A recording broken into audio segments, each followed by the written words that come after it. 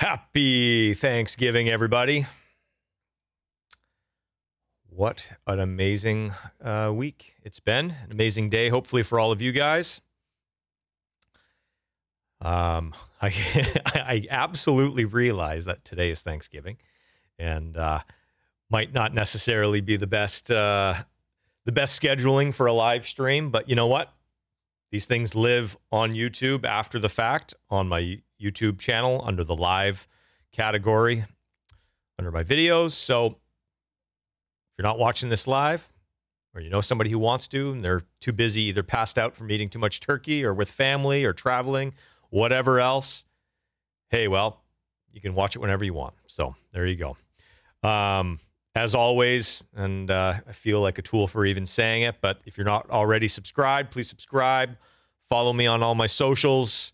Help me keep this thing going by spreading the word if you can. And I absolutely love doing these, and I'm having a really great time doing them. And I want to do more, and I want to do them more often. So what's up, everybody? I'm checking out the chat here. Dude, awesome. Cool. I see a couple questions popping up already. Let's hold tight for questions. We'll do today's, actually, today's not going to be a marathon 3-hour video like the last couple have been. Today's going to be covering something just more a conversational opinion on, a certain part of the production process for us, and that's mastering. So, hold your questions till the end. We'll do like a very open-ended Q&A at the very end. So, like I said, we're not going to go too long on this. That also being said, I probably underestimated how much work these things actually are, at least kind of getting them set up, getting them planned out, mapping them out, and then trying to do all the post stuff after the fact. So if there is anybody, I see a lot of kind of the same names every week, and a lot of you guys reach out in DMs through my Instagram and YouTube here. I love it. Awesome. Keep that coming. I'm just going to throw this out there.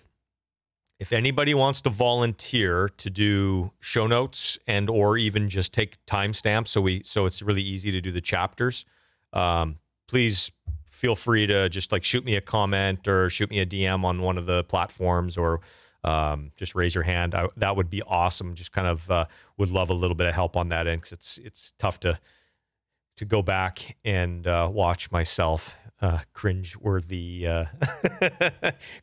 viewing for the person who's actually doing the recording. So anyways, but yeah, timestamps just for the chapters, so anybody else who watches after the fact, it's so much easier for them. So oh, Jay, buddy, thank you so much. I appreciate that. Jay Russell just volunteered, so love that. I'll reach out to you afterwards, and we'll just or I'll give you my email, and you can do the timestamps, shoot me it, and I'll put it in the chapter. So that's awesome. Anyways, man, where to start? I think a good place to start is this. I've had 3 projects over the last probably 2 months that have gone to mastering, and all of a sudden conversations start happening that shouldn't be happening at the mastering stage. I actually had somebody reach out to me on Facebook asking just for my opinion on a mix that they were doing, and they said, yeah, they're happy with the mix, but they're just not, the mastering's not quite right, and just really started sparking this conversation that I seem to be having over and over and over again. So I thought it was worth a conversation. Thought it was worth maybe just exploring some of the thoughts and philosophies on what exactly mastering is, what it is, what it isn't. Maybe equalizing the expectation a little bit. I'm pretty lucky. I get to work with some of the top mastering engineers in the world. And you'd be amazed at how many of them probably feel very similar to me, even though, everybody wants to, put their stamp on these productions that we're working on. Everybody wants to contribute. Everybody wants to be involved. But at the end of the day, you got to do what's right for the song. You got to do what's right for the record. You got to do what's right for the artist. And sometimes when it comes to mastering, that means not doing much at all. And that's sometimes a hard thing to swallow. That's sometimes a hard thing to kind of justify charging a fee for. But what we're going to do today is just talk a little bit about what mastering is, so that way maybe that misconception can be put to rest a little bit, or at least maybe we can offset it a little bit. So in preparation for this, I was having a couple conversations with some colleagues, and we were talking about, like, you know, when you send out a mix for mastering, like, what's the expectation? What are you trying to, what is mastering even doing? What is it trying to achieve? And again, I'm having these conversations with people who've been making records for 20, sometimes 30, 40 years. And it's amazing how even guys who have been doing this on a high level for a long time, there's a little bit of a differing opinion as to what that expectation, or what the goal of sending a song out for mastering is. So one of the things I wanted to pull up here, I was poking around doing a little bit of research, and I went to like just the most obvious, simple resource we can find. Okay, here's Wikipedia. Okay, so we're going to go to Wikipedia here, and I just typed in mastering. Okay, I'm going to read you a little excerpt here. You guys can all go check this out, obviously, or, you know, wherever you like to get your information from online. But mastering, a form of audio post-production, is the process of preparing and transferring recorded audio from a source containing the final mix to data storage, the source from which all copies be produced. In recent years, digital masters have become usual, although analog masters such as audio tapes are still being used by manufacturing industry, particularly a few engineers who specialize in analog mastering. Mastering requires critical listening. However, software tools exist to facilitate the process. Results depend upon the intent of the engineer, their skills, the accuracy of their speaker monitors, and the listening environment. Okay, let's really pay attention to that one for a second. Mastering engineers often apply equalization and dynamic range compression in order to optimize sound translation on all playback systems. It is a standard practice to make a copy of a master recording known as a safety copy. In this case, master's lost, damages, or okay. A lot of that is a little bit like old-timey. I don't know. I mean, I was working, I was making records back then, but a lot of that was like very like tape manufacturing, stuff like that. We're dealing with streaming, right? So when we go down to, when you scroll down a little bit, it talks a little bit about more the digital nature of mastering. But here's the part that I really wanted to dive in on. This is what I thought. I was actually going to start typing this up on my own, and then I'm like, man, Wikipedia has basically done my homework for me, which was awesome. But the steps of process typically include the following: transferring the recorded audios into a digital workstation. I mean, this is a little too like step by step, of course, right? Sequence the separate songs or tracks as though they will appear on the album or final release. That's if we're talking about an album. Adjust the length of the silence between the songs. Process or sweeten audio to maximize the sound quality for the intended medium. And then transfer all the audio to a final master format, whatever that happens to be. Okay. Excuse me. Examples of possible actions taken during mastering. Sorry, where are we here?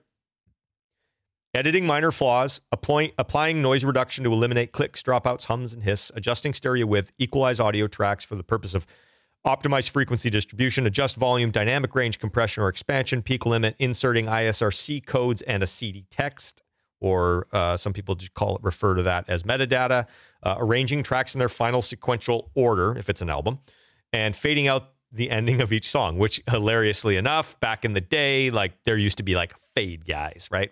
They had like the magic touch on the fade.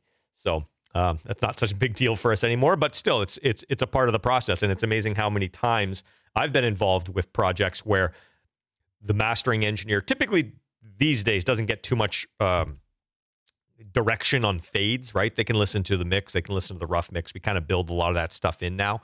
And they just kind of clean it up and make it a little bit more palatable for whatever, you know, if the fade's too long, or if there's a bunch of empty space at the end. And then dither here. So depending on what the format is, they'll add the proper dither, and if it's going to CD, or if they're just giving you a lower resolution file for streaming, and various platforms still want 1644.1.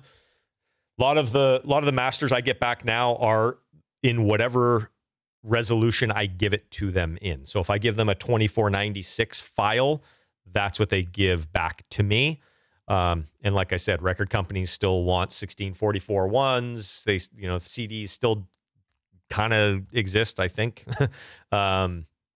And some of the streaming platforms, that's actually what they want when you're uploading as well. So anyways, that's like a super like brief yet accurate representation of what mastering is. So here's the disconnect.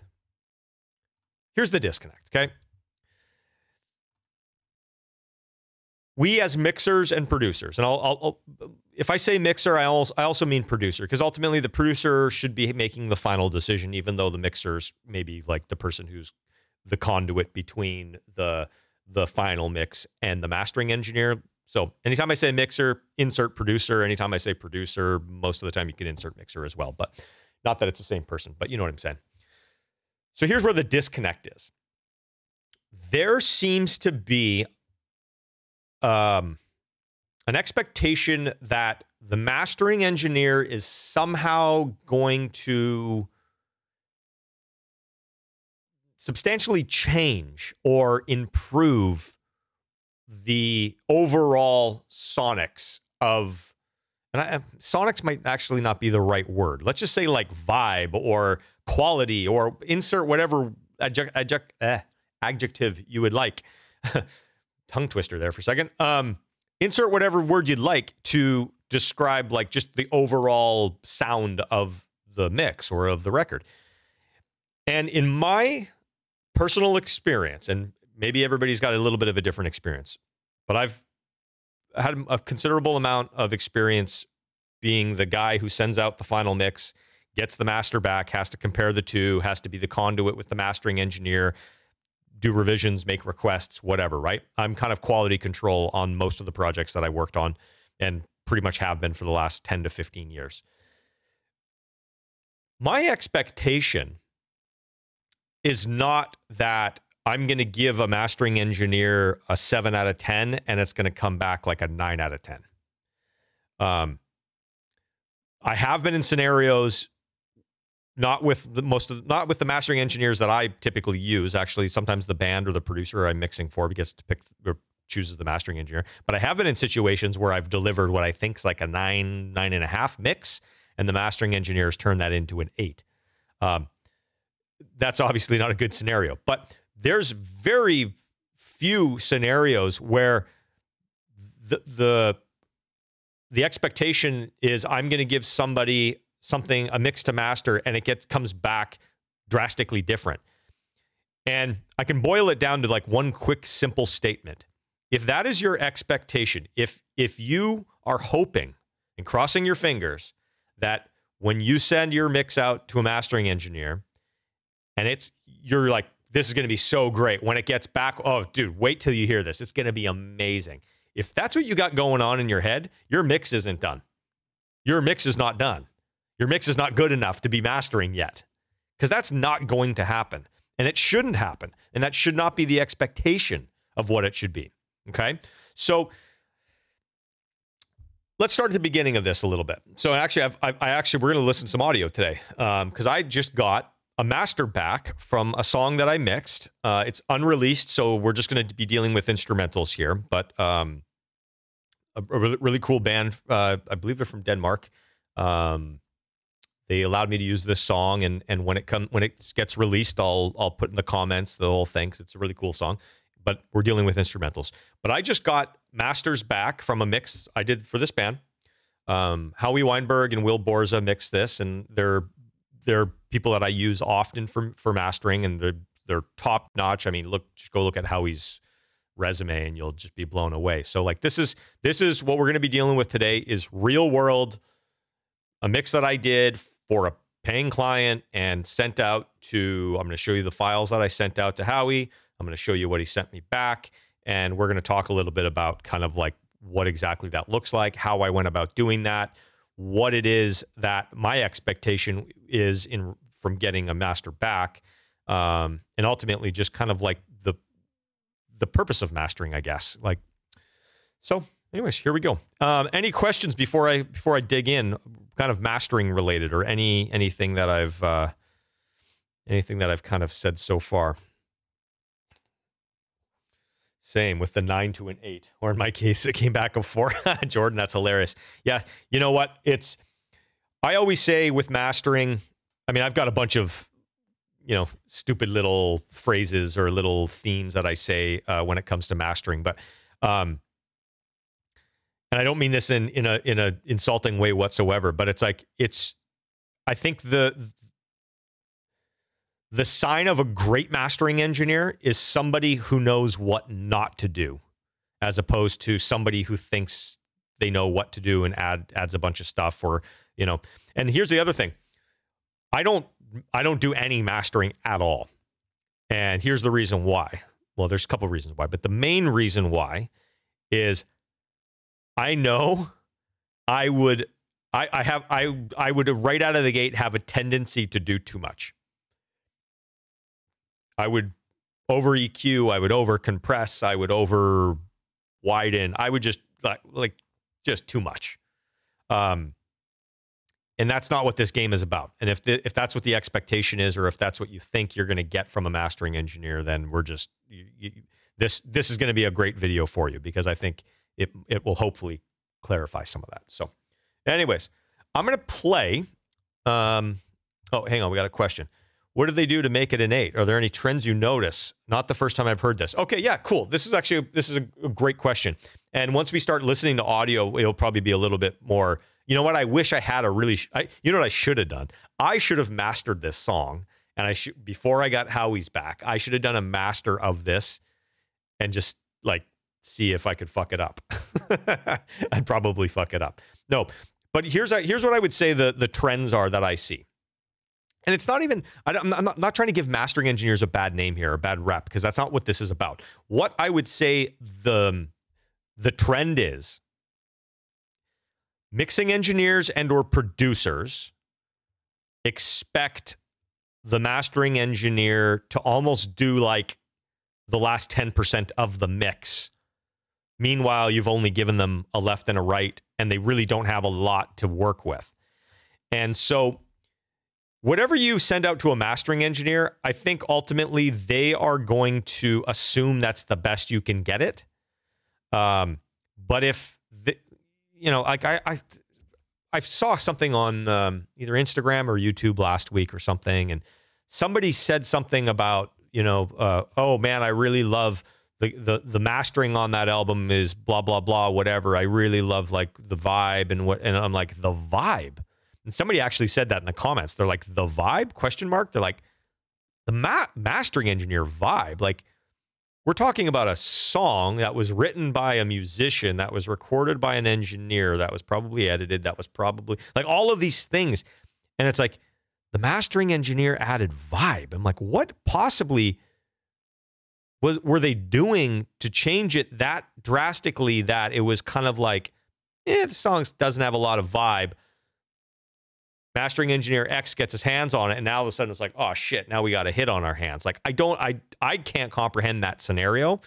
And I think a lot of my colleagues and a lot of the people that, even the mastering engineers that I work with, I think they would probably agree. And I think the trend is mix engineers and or producers sending mastering engineers sub-quality mixes and expecting them to do some sort of heavy lifting without then somehow, I don't want to say wrecking something else, but it's like, if you send a mastering engineer a mix where you've just got way too much 200 hertz in the snare drum because you're like, oh, I just want it to sound big and thuddy, and you've added so much 200 hertz into the snare drum that the only way for them to balance out this mix is to pull out 200, even if you're doing it dynamically on every snare hit. Well, that 200 is now coming out of everything else.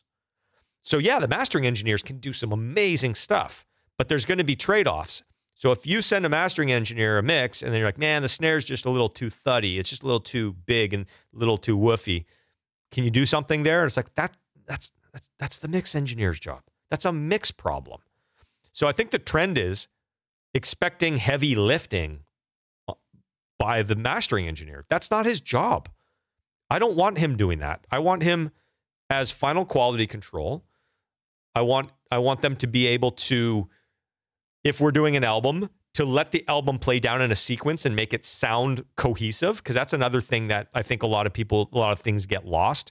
People are so zoomed in on, I want this to sound like that, you know, Bring Me the Horizon album. Let's make it sound like that. And then the next song, they're like, I want this to sound like that, you know, Papa Roach song. Or now I want this to sound like a Nickelback song. And it's kind of like, are these going on the same album? Because if you start trying to match top end and bottom end to all these different records, and now you're playing an album, it's going to sound so disjointed. Some songs, based off the key, based off the tempo, based off the production, even if all of the sounds are the same, even if all the mix settings are the same, some songs are going to have more bottom end. Some songs are going to have more top end. You have to, the mastering engineer, part of their job with an album or a cohesive piece of work is to make that kind of all work together. Now, that doesn't mean track 2 needs to match track 7 necessarily. What we like to try to do is make sure 1 goes into 2, 2 goes into 3, 3 goes into 4. Obviously, streaming, you're jumping all over the place, and there's no real album these days anyways, but that's my concern. And yeah, you know what? I want it to sound cohesive, you know, from track to track, regardless of the running order. But it's a little bit less of a concern, especially with levels and high end and low end and that type of thing. But again, we're talking subtleties here. If I want more low end in my kick drum, I'm going to add more low end in my kick drum before I even print a mix. And that's what you guys should be doing too. So that's one trend. That's a trend. That's not on the mastering engineer. Like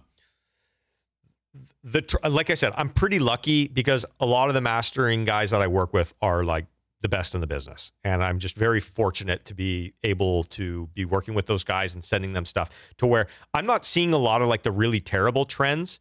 I'm hearing about them, but I'm not having to experience them the same way that some of you guys might be. Obviously, level is a thing.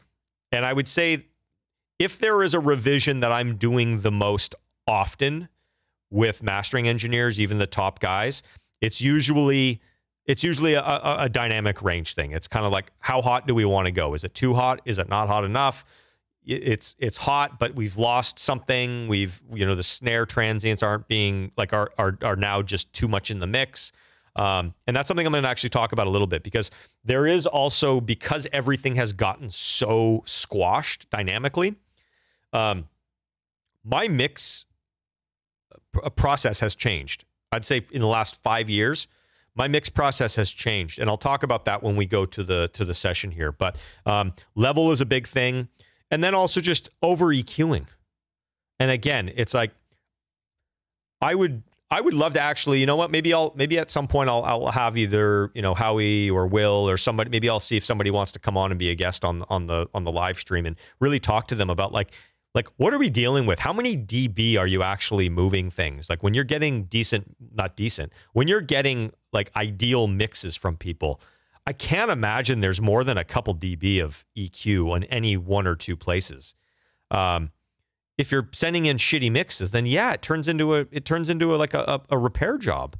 And I think that's kind of maybe more the point of this particular episode, is to really stress, like, if you're not happy, like if you think the mastering is going to be the difference between where you're at and where it needs to be, then the mix isn't done. Simple as that. So, what are my thoughts on the loudness craziness? Loudness Wars should be over, but it's not. Well, here's the thing. It's not just loudness. And I don't even think it's quote unquote loudness anymore. Like, I don't think it's like it used to be quote unquote loudness, right? Like you wanted, when you turned on the radio or you turned on a CD or whatever, and then the next song from a different album played, you didn't want to be the guy where the listeners are having to turn up the volume, even though it's as simple as that, right? But we didn't want that to happen. So in order to get it loud, the dynamic range had to get pulled, had to minimize, right? And then everything moves up together, and you'll see on this, like it's very, very obvious here. Let me get on my Pro Tools page here. Like, it's very obvious what's what here, right? This is the mix without a limiter. I add a limiter, which again, talking about changing my mix process, that's something I've implemented. This is my mix. When I take the limiter off of it, this is the mix that I delivered to mastering. And these are the two I got two different options, a digital option and an analog option. And Howie and Will always do this, and I fucking love it. It's so cool that they do this. You don't have to ask for it. They just give you two options. And sometimes the options are really hard to tell the difference between them, and sometimes it's very easy to tell the difference. And again, we're talking subtleties here. Either one would be fine, but they're just giving you two different flavors. But what I think's happened is the Loudness Wars, it's not really a loudness thing anymore. Now it's just a dynamic range thing. I think we've gotten so used to squashed mixes because of the loudness thing. Now we don't actually need to make shit that loud. And especially when we're talking about like Atmos and stuff like that, where you're actually limited by what you can pump out. Now we're just talking about dynamic range. And I think people like the sound, or have gotten used to the sound of a really squashed mix. And so, like I said, this file up here, if I delivered something to mastering or even to a client to approve 10 years ago, this might be what I would have sent them. Now, you can see the snare transients popping up in this file. The reason they're so drastic is because like 3/4 through my mix, I put the limiter on, and then I start mixing into it. So I had to turn up the snare because it's getting yanked down by the limiter. So that's why when I just turn it off, the snare's loud. If I hadn't have turned a limiter on 3/4 the way through the mix, I probably wouldn't have turned the snare that loud, and it wouldn't have been that transient to begin with. So it's not quite, apples to apples here. But so ultimately, I think people have just gotten used to the sound, and they like the sound. And even sometimes, like I don't necessarily love I like mixes that breathe a little bit. I like having things quiet, so that way the loud things actually sound loud. When everything is just at the same level, there is no quiet, there is no loud. There is. There's some Yoda shit for you. There is no quiet, there is no loud. There just is. If you want something to sound loud, there needs to be something quiet next to it in order to make it appear as loud. Same thing with like wide and narrow, right? If you want something to sound wide, well, you need something to sound, there needs to be the opposite in order for there to be, the intent, right? What do they say with what's the saying about the darkness and the light? Without darkness, there can't be light, or the vice versa, whatever. So anyways, so I personally like a little bit more dynamics. And so I would say my trend with mastering engineers is typically, I'm like, let's just open it up a little bit. Let's not crush it quite so much. That seems to be my biggest feedback lately. And so, it's, I don't think it's a matter of actual like overall volume. It's just the sound now. Favorite best masters I've received are the ones where I almost noticed nothing different. Joe, totally. And what we're going to listen to today, I guarantee, especially if you guys have headphones on, you'll hear, or if you're listening in monitors, you'll hear difference. But if I played one for you now, and then I explained something and gave you guys like an ear break of even 30 seconds, and then I played another one, you wouldn't be able to tell me which one was which. Guaranteed. I've done this test before with people. When you A/B, you absolutely can. But the point of the matter is, and this is, again, what kind of my ethos when it comes to mixing. I'm not comfortable uploading a mix to a mastering engineer that I wouldn't feel comfortable uploading that exact same mix to Spotify with just some additional level. That's it.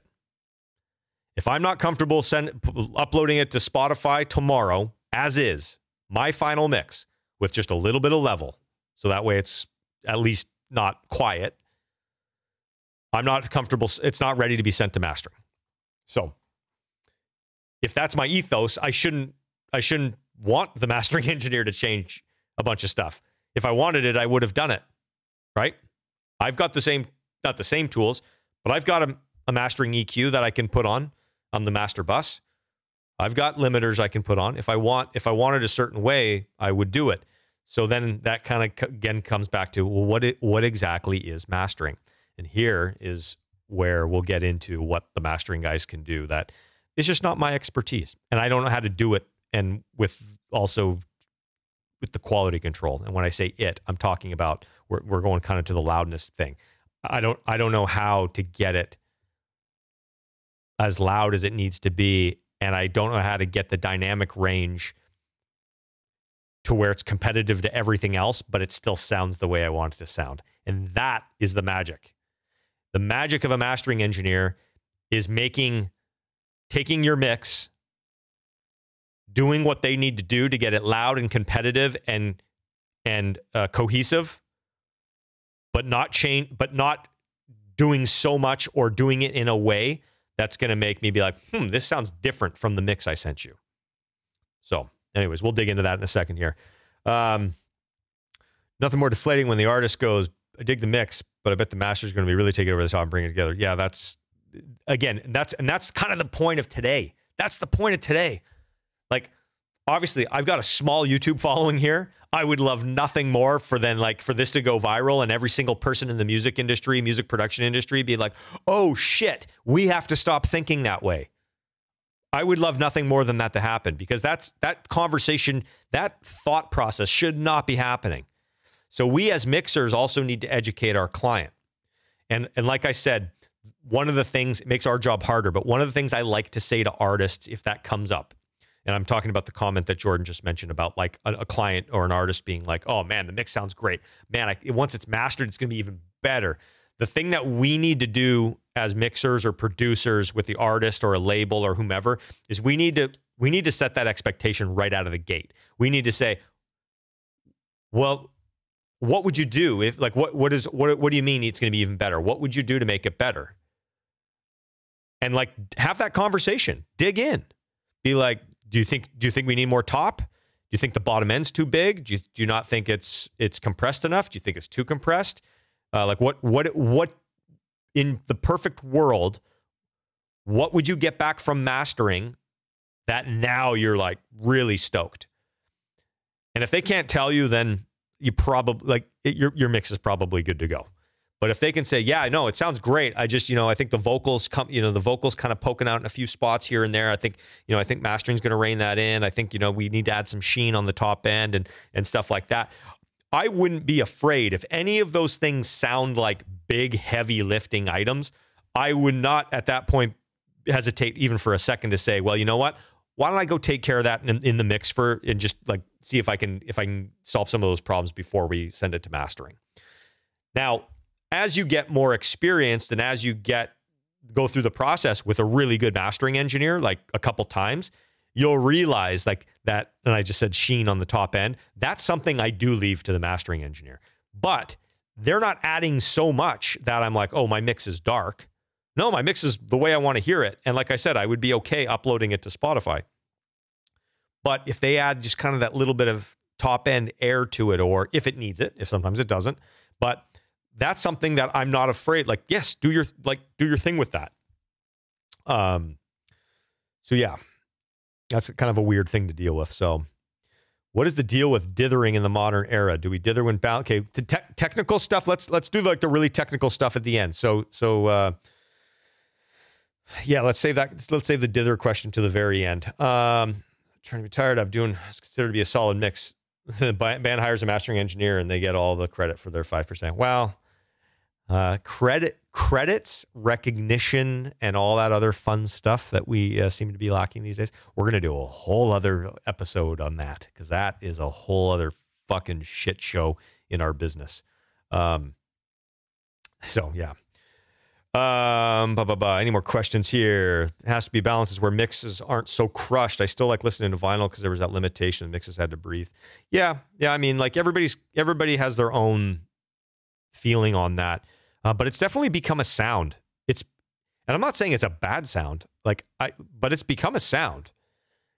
And it's almost like even when there's not a ton of tracks, the compression just pushes everything together to make it sound so dense that anything that's not that way, and when I'm talking mainly rock music, that's what I do. I mean, I'm talking rock music, rock and metal, but like it's become so dense that anything that's not super dense like that somehow just doesn't come across as being powerful or exciting. And yeah, it's a little bit strange. So Jeff, yes, down for that episode. Yeah, actually, you might have to be my guest on that episode, because I think we could probably pontificate on the lack of credits and recognition.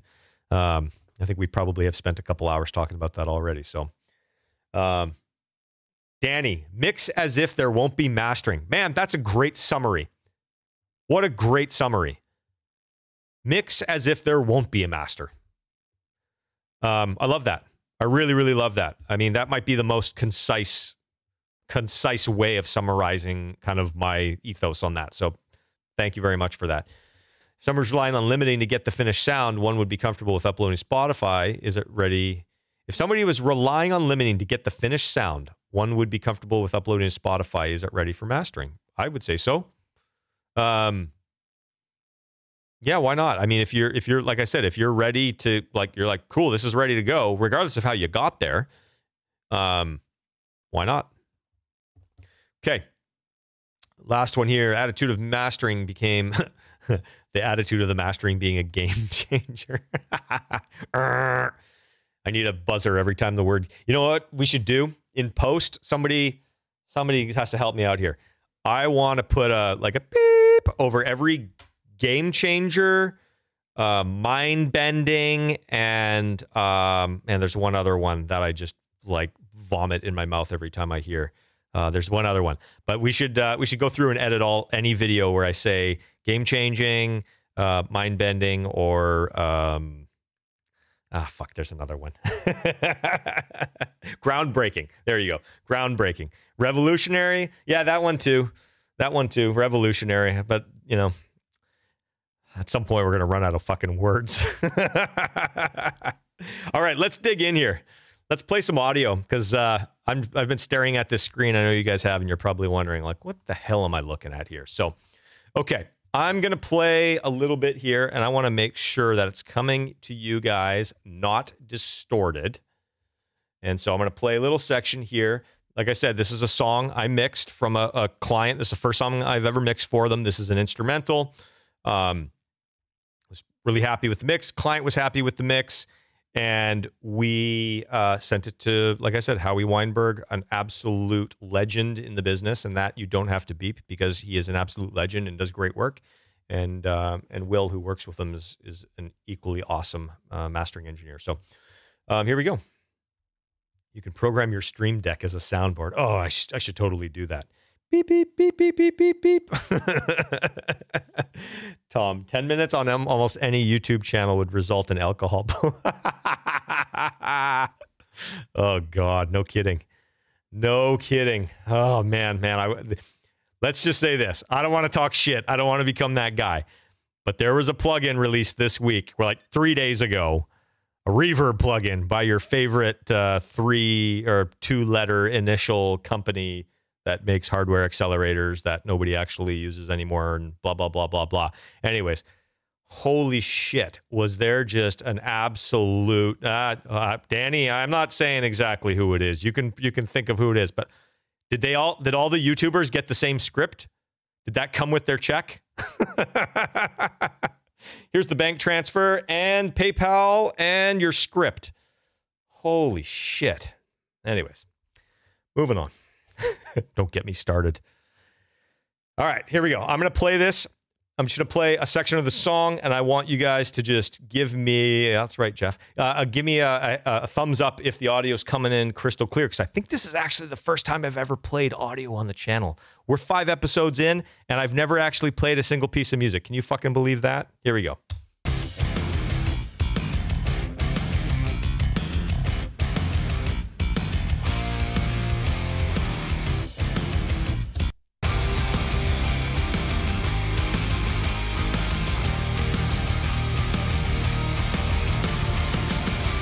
Okay, how we doing? Is that sounding clear to everybody?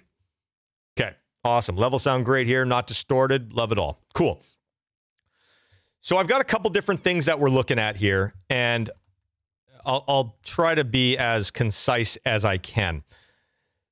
This mix right here, it's the second one down. This is the mix that I sent to, this was the final mix. This is the final mix that went to Howie, okay?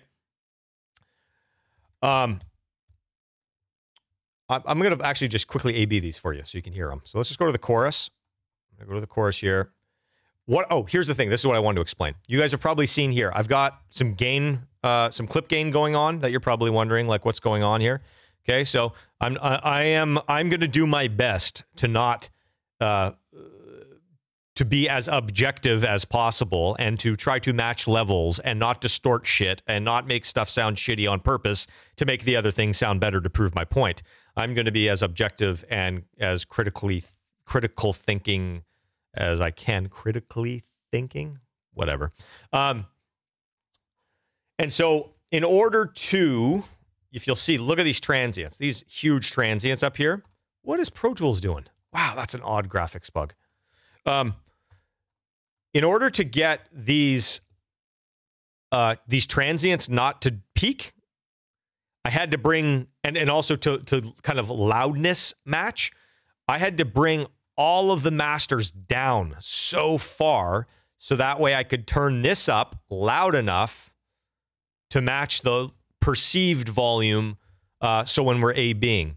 So it's crazy because, like, you look at this waveform and you're like, oh, that's not very big. And you look at this and you're like, wow, yeah, that's got some really loud stuff in it. The perceived volume in these is almost the same. And that is kind of what I'm talking about, what like a really great mastering engineer can do. These sound like, these mixes kind of all sound similar-ish. This one is the perceived volume is so much louder, but yet the mix doesn't get destroyed. So anyways, this is what went to mastering. Just so you guys can hear, because this is the thing that really changed. This has been a big change that I've implemented over the last couple of years, is I've been mixing, like I said, 75% of the way into the mix, I turn on a limiter. So in this case, this was the limiter that I used. And I think this is actually the same settings. So I mixed 75% of this song. I turned on this limiter. I turned it on so it was almost, well, I like to call it pseudo mastering. But it was basically giving me an idea of what maybe a mastering process would be, right? If all of it was just doing level. So then I turn this on, and then I keep mixing. And now I'm making decisions based off the limiter clamping down on peaks, right? So what I did today is I actually went back and printed a mix. I just took the limiter off. Again, we're not talking apples to apples because that's not what the final mix would have sounded like if I wasn't mixing into the limiter, but I wanted to have that available for you guys to hear anyway. So let's just, let's bounce around on this chorus for a second here. So hopefully you guys can see this. This is the mix, no limiter. This is the mix. This is HW's Howie Weinberg analog, Howie Weinberg digital. I've gained everything down so that way I could loudness match the best I can without distorting anything, okay? So that's what we're dealing with. So if you see level adjustments, you're not like, oh, he's trying to pull a fast one on us by, you know, fucking us over with the level like everybody else does on YouTube. I mean, everybody's super, super objective and critical on YouTube, right? All right, here we go. Okay, here's the mix. Here's the mix that I sent to Howie.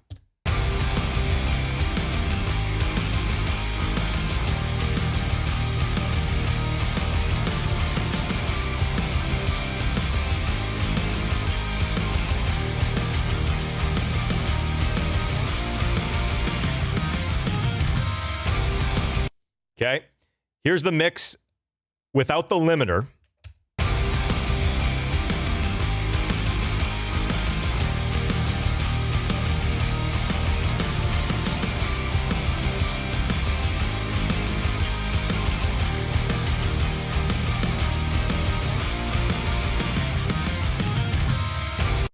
Okay, here's Howie's analog version. Actually, you know what? I'll go digital first.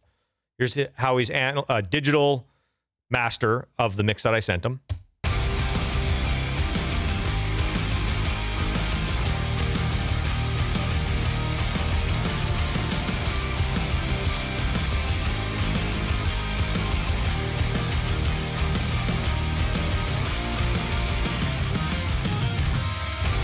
Okay, here's the analog version, mastered.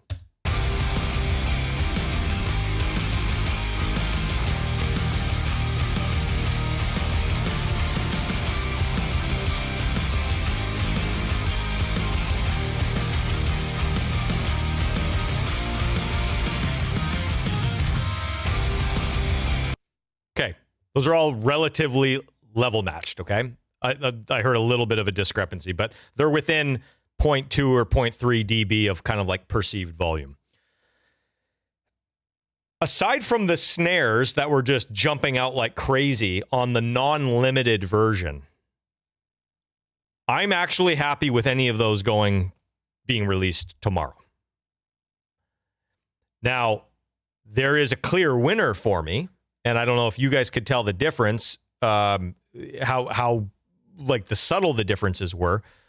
But what really blows my mind is, like I said, I've got a 17 dB level difference. Well, it's not exactly fair to say that because I took the limiter off. So, but there's a good like 10 dB level difference between the unlimited version and one of Howie's masters. Yet sonically, other than the transient of that snare just like really being like almost obnoxiously pointy, like sonically they're comparable.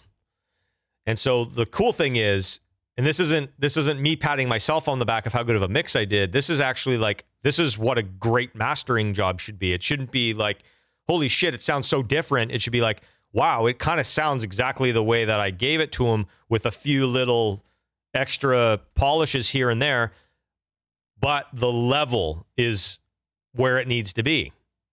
The dynamic range is where it needs to be. There's no bullshit popping out. There's no sections of the song that are really quiet, and then when the big part comes in, it's overpowering, or vice versa. When the chorus kicks in, all of a sudden now all the dynamics are gone, and it doesn't have this lift. Like, this mix to me still has this lift when the chorus kicks in, yet you look at the waveform and it's like, you're like, how is that happening? That's the magic to me of a great mastering engineer. It's not that it sounds drastically different. It's just now it's going to translate. So now when you're playing this at a low volume through a tiny little speaker, it's actually going to translate.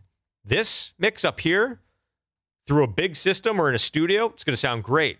That's not going to sound great coming out of a laptop. You're going to hear probably shh and the snare. Dook, dook, dook. That's it. You know, if it's low. And then when you turn it up, that snare is going to be distorting the speakers. So Jordan says, Howie's masters just sound like more, if that makes sense. Yes.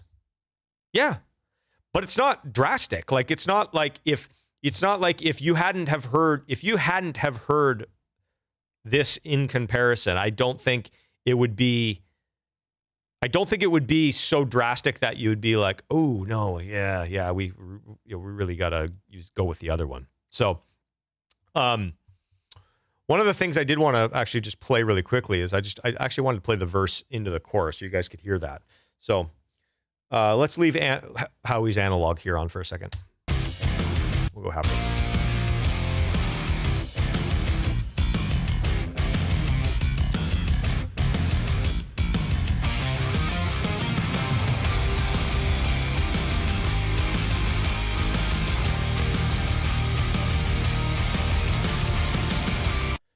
So to me, obviously, it doesn't jump. It's not supposed to jump like 4 dB, but like it still has impact on the chorus, which is what it should. It's not supposed to just be the same the whole way through. So even though it looks kind of the same the whole way through, like it's not, it's the perception of how it's coming through. So anyways, yeah, I'm going to do one more thing. I'm actually going to switch, and I'm hoping you guys can see the mute buttons over here. Actually, you know what? Let me do this. Let me get rid of some unneeded stuff over here. All right. I'm going to actually just go through and switch a couple times while it's playing so you guys can hear it like without me stopping and starting. So just watch the mute buttons, you'll see the audio change, or you'll hear the audio changing when the mute button's changing, so you can hear it in context here. So let's do this one more time.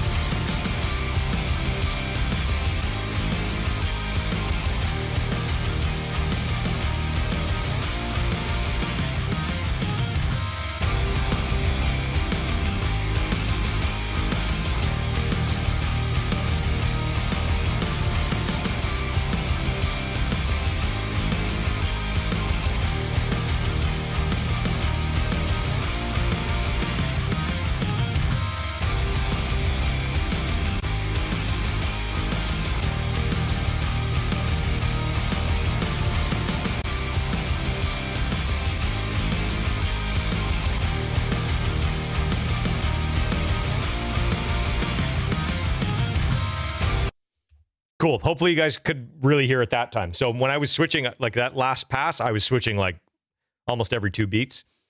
It was probably a lot more obvious there. The low end extend with the analog is nice. Okay, so that was going to be my next question. I want everybody to chime in on like what number one, what did they like the best? And number two, what did you notice as the difference? And I'll kind of give you guys a couple of minutes to kind of just chime in there, because I'm curious to see how everybody interprets this, right? Again, mastering shouldn't be doing a ton, but there is a little bit of a subjective nature to like, well, what do you want? I know some people who I mix for, the way that I mix and my tendencies and my kind of the way I hear stuff, when they send it out to mastering, if something is going to happen, if they're like, I love everything and we're good, but if we could just get it a little bit this, then great. And it's just a bonus. It's like icing on the cake. For one guy in particular, I know his preference, and I've started to just kind of maybe just tailor my mixes a little bit more this way to their stylistic preference. They prefer it that it be just a little bit less transient and a little less, like not bright the top end, but like 5, 6, 7K, little less. I know other guys that I mix for, when they send it out, they want the bottom end kind of shaved off a little bit, and they want a little bit of like air, like 20K stuff. And I know 20K is like dog hearing, but when you do 20K on an EQ, it actually usually is very perceivable, especially on a lot of these mastering things. So, okay, going to the chat, going to the comments here. Reynold, low end extended with the analog is really nice. We feel it moving. Joe Cross, hardware analog. Both his masters just seem to add a nice sheen and balance on your mix. For me, analog wins. Cymbals, top end. I don't prefer with the digital. It's hard for me to articulate, but the analog just sounded the most right, I guess. But it's so subtle, it might be biased because I see the word analog. Analog sounds the most even and pleasing. Digital has something in the highs that isn't my favorite. Analog was nice, smoother, and nice sheen. Unanimous. And that was my favorite. So when I got these back from Howie, right out of the gate, I'm like, wow. Okay, we're gonna get on to the next really big benefit of mastering. To me, this is the biggest benefit. Okay. When I heard Howie's back, when I heard the analog, and the way that that there is kind of like a fat bottom end, and here let me clarify one other thing here, because I know when they do these masters, I know what they're like. I know the process a little bit because I've sat in with them while they're doing it. Okay, this isn't. We've got an analog Pultec set to this, and then we're going to put on the digital Pultec and set it to this and see which one's better. They're not doing that. They don't give a fuck. One of them is just what they're like, oh, if we go all analog, what is this going to sound? Oh, not all analog, but if we implement analog, what is this going to sound like? And they just do it to what they think is going to sound good. And then almost as if they hadn't done that at all, then they leave it in the box and they do a digital version. It's not supposed to be the same thing, one analog, one digital. So the thing I don't want you guys to take from this is like, see, I told you analog sounds better, because I'll tell you right now, the last 3 things I've had in Howie Master, the digital is one. So it's less about analog versus digital, and it's more about A, B, or CD, or whatever you want to call it. Don't think of this as analog versus digital. Think of this as option 1 and option 2. That's it. How they got there is almost irrelevant. The reason the bottom end is warmer and smoother, it's not because it's analog. It's because of what they did with analog. Okay? If that makes sense. Hopefully you guys get that. I just realized, I'm like, holy shit, I'm gonna send you guys down some weird fucking rabbit holes if I don't clarify that. Please do not take that. This is not analog versus digital. That's not what this is. And I kick myself for even just putting that out there. I should have put 1 and 2.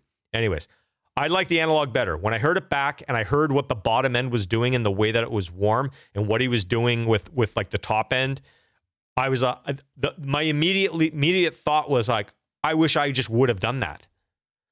And it's subtle, but a lot of this stuff is subtle. But I'm like, fuck, that's a cool take.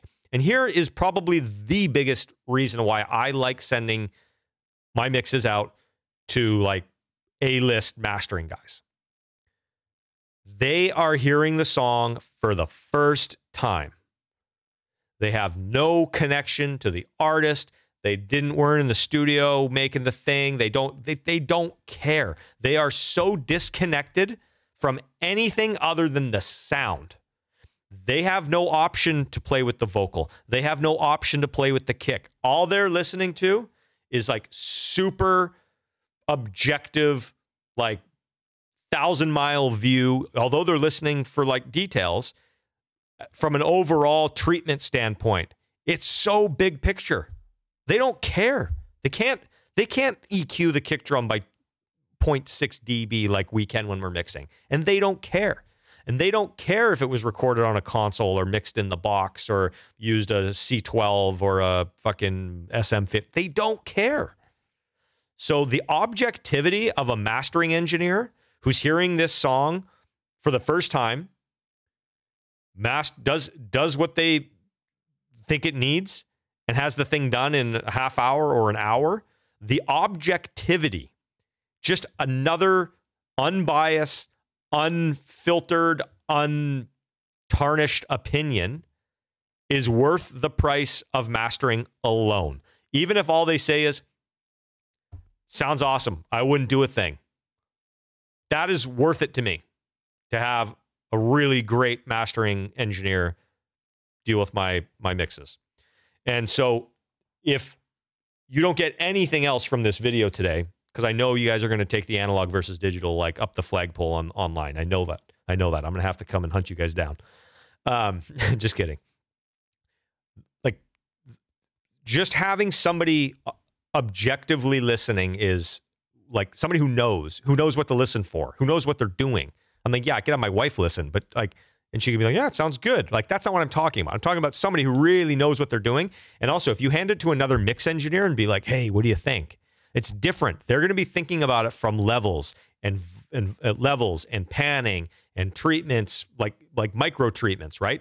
That's not what you're looking for.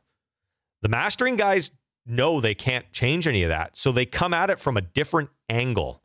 Okay. So that's probably the most important thing.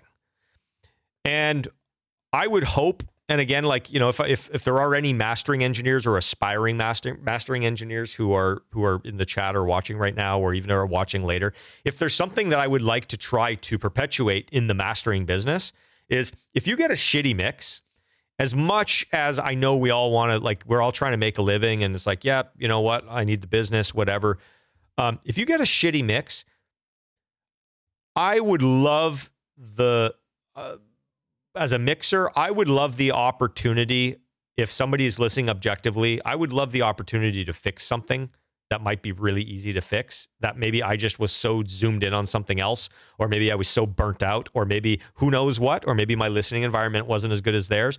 I would love the opportunity to fix something before getting a master back, and then them being like, well, sorry, man, this is all I could do. Your mix kind of sucked. So obviously it's like, yeah, if you get a mix and you're like, dude, I got like 40 notes, like there's no way. I mean, that's a different story. But you know, I've had scenarios where it's been very obvious that we're like, oh man, fuck, it was very obvious that the snare just got demolished in mastering, like just in order to get the level up, the snare's getting killed, which is why I started adding the limiter. That's why I started adding the limiter. I started to anticipate mastering so much because mastering the level, like I said, it's not loudness wars, but just like the dynamic range, kind of acceptable dynamic range these days in heavy rock music has gotten kind of so small. What was happening was I was sending out mixes where I'm like, this sounds great. And then they were doing all their tricks. And then the snare sounded like 3 dB too low. And as you guys know, I love a loud snare, so that's not acceptable. So what I started doing was I started anticipating mastering. This used to be my old workflow. I would anticipate mastering. I would get the mix to where I was happy. I would usually turn up the snare like 2 or 3 dB, depending on how dense the track already was. I would put a limiter on it to rein in that snare, send that to the client to get the mix approved. And then once the mix got approved, when I printed my mix, I wouldn't put the limiter on it. And then I would send the non-limited version to the mastering engineer, and then they would do their thing. And then the snare would get yanked down like I knew it probably would. But still, it was a little bit of a moving target. So what I started doing is I said, fuck it. I'm going to put I'm going to rein in the snare drum, the transient of the snare. Sometimes it's the kick, but it's usually the snare. With my mixes, it's usually the snare that's too fucking loud. I'm going to rein in the snare before I send it to mastering. I'm not going to let the mastering engineer, that's not a bad, that's not the right way to say it. I'm not going to rely on the mastering engineer to rein in my snare that's too transient. I'm just going to take care of it. And that's why I started putting the limiter on at the end, like 75% through the mix. Okay.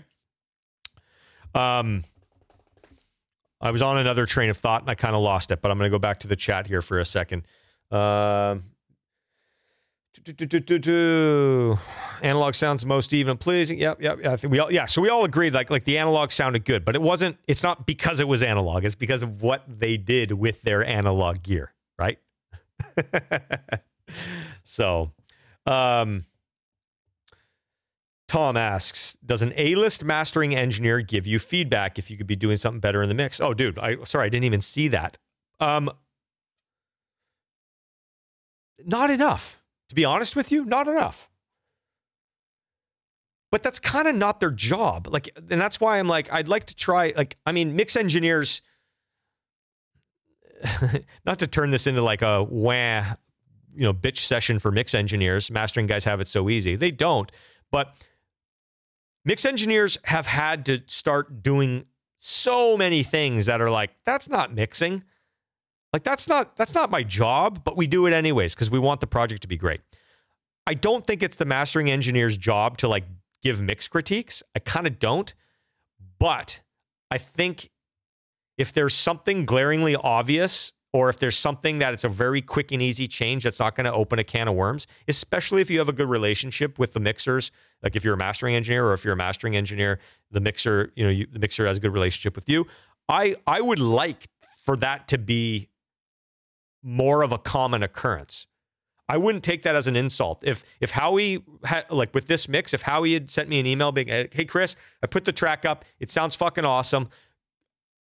I think there's just a little too much XYZ. Will you print me an option? Do you think the client would mind terribly if you printed me an option with like just 2 slight adjustments and I'll run both of them through for you? Like that wouldn't take anybody, like that would take me like 5-10 minutes to do. It'd probably take the mastering engineer another like 5 minutes, 10 minutes at the most. And that could be the difference between something that's kind of like, yeah, that's like a 9.5 versus like, oh, fuck, that's a 10, right? Or maybe it means the mastering guy doesn't have to like compromise, because everything that we do is a compromise. All of these problems that we have to solve when we're mixing and producing and mastering and everything's a compromise. And that's the other thing. I'm always trying to not be condescending, but I'm always trying to educate, hey, can we turn up the vocal? Sure. But just so you know, If we turn up the vocal, now the guitars aren't going to seem as loud, or now the snare's not going to seem as loud, or whatever, right? Oh, can we turn up the rhythm guitars? Like, can we turn those up like 4 dB? Sure, but now we're going to bury your vocal. Like, everything's a trade-off. So when the mastering guys are working on a mix, if they're like, oh, fuck, I really got to rein in that snare. That snare's just fucking like really transient. I gotta rein that in. That's not only affecting the snare. Like, other things are getting sacrificed in order to make that move. So if there's a scenario where a mastering engineer calls the mix engineer and says, hey, here's what I'm thinking. Any chance you could like just saturate the shit out of the snare, or like use a clipper on the snare, or even you just limit the snare only and get it sitting where the perceived volume is what you want, but we're just chopping off all those transients that are just sticking up like crazy. I don't know. Maybe then when the mastering guy doesn't have to do that, maybe then it doesn't sacrifice something else that would have been sacrificed if it would have been done on the whole 2-track, right? So there's all these like trade-offs. So I would like to, like I said, I would like to perpetuate or at least kind of open the conversation a little bit more between mastering guys and mix guys. But I get it. It creates more work, right? Takes more time, turn around. Like I get it, right? And also you change one little thing and then the client's you got to get client approval. And then if the master comes back and they're like, oh, I fucking hate this. What happened? And if the mix engineer went and changed 3 things, like I get it. I get it. It's got to be the right scenario. It's got to be the right relationship. And it can't be for every little thing. It's not like, hey, you gotta go in and ride the tom fills. It's like, no, that's not the mastering engineer's job to tell you that. You should know that. But if the mastering engineer is going to make a move that's going to sacrifice something, then maybe that's a conversation that could happen, right? So back to the chat. Loud Snare Gang. Oh yeah. Tom Baker did some mastering for me a few years back. I love Tom. I used to use Tom all the time when I was in LA. He hasn't mastered something for me in a while, but I really, really liked his work. I should actually send something to him sometime soon. He gave me some feedback that was very appreciated. And I think that helped the end product. I love hearing that. And Tom's that kind of guy. Like, he will absolutely, in a nice way, be like, yeah, you know what? The vocal is a little too sibilant. He's like, can you run, like, he's like, if you'd be open to it, run a version with, like, go in and carve out some of those S's for me. So, have I tried AI or software mastering? I can't remember what was like the first one, like probably 5 years ago. Was it Lander? I haven't tried it lately. I do have a couple of credits for the Waves version that I'm very interested in trying. Maybe I'll run this through it. Maybe we should do that right now. I'm not going to make you guys watch while I learn how to use a fucking AI mastering plugin. But yeah, I'd be interested to run it through here just to see. Be very interesting. Like I feel like the AI tools, they're getting really fucking good. And again, when we're talking about, if we get to a point where the mix is good enough to release and all that needs to happen is level, and there's a tool that can follow that kind of instruction, be like, listen, don't like just minimal moves just to optimize level. Like that could be kind of a cool scenario.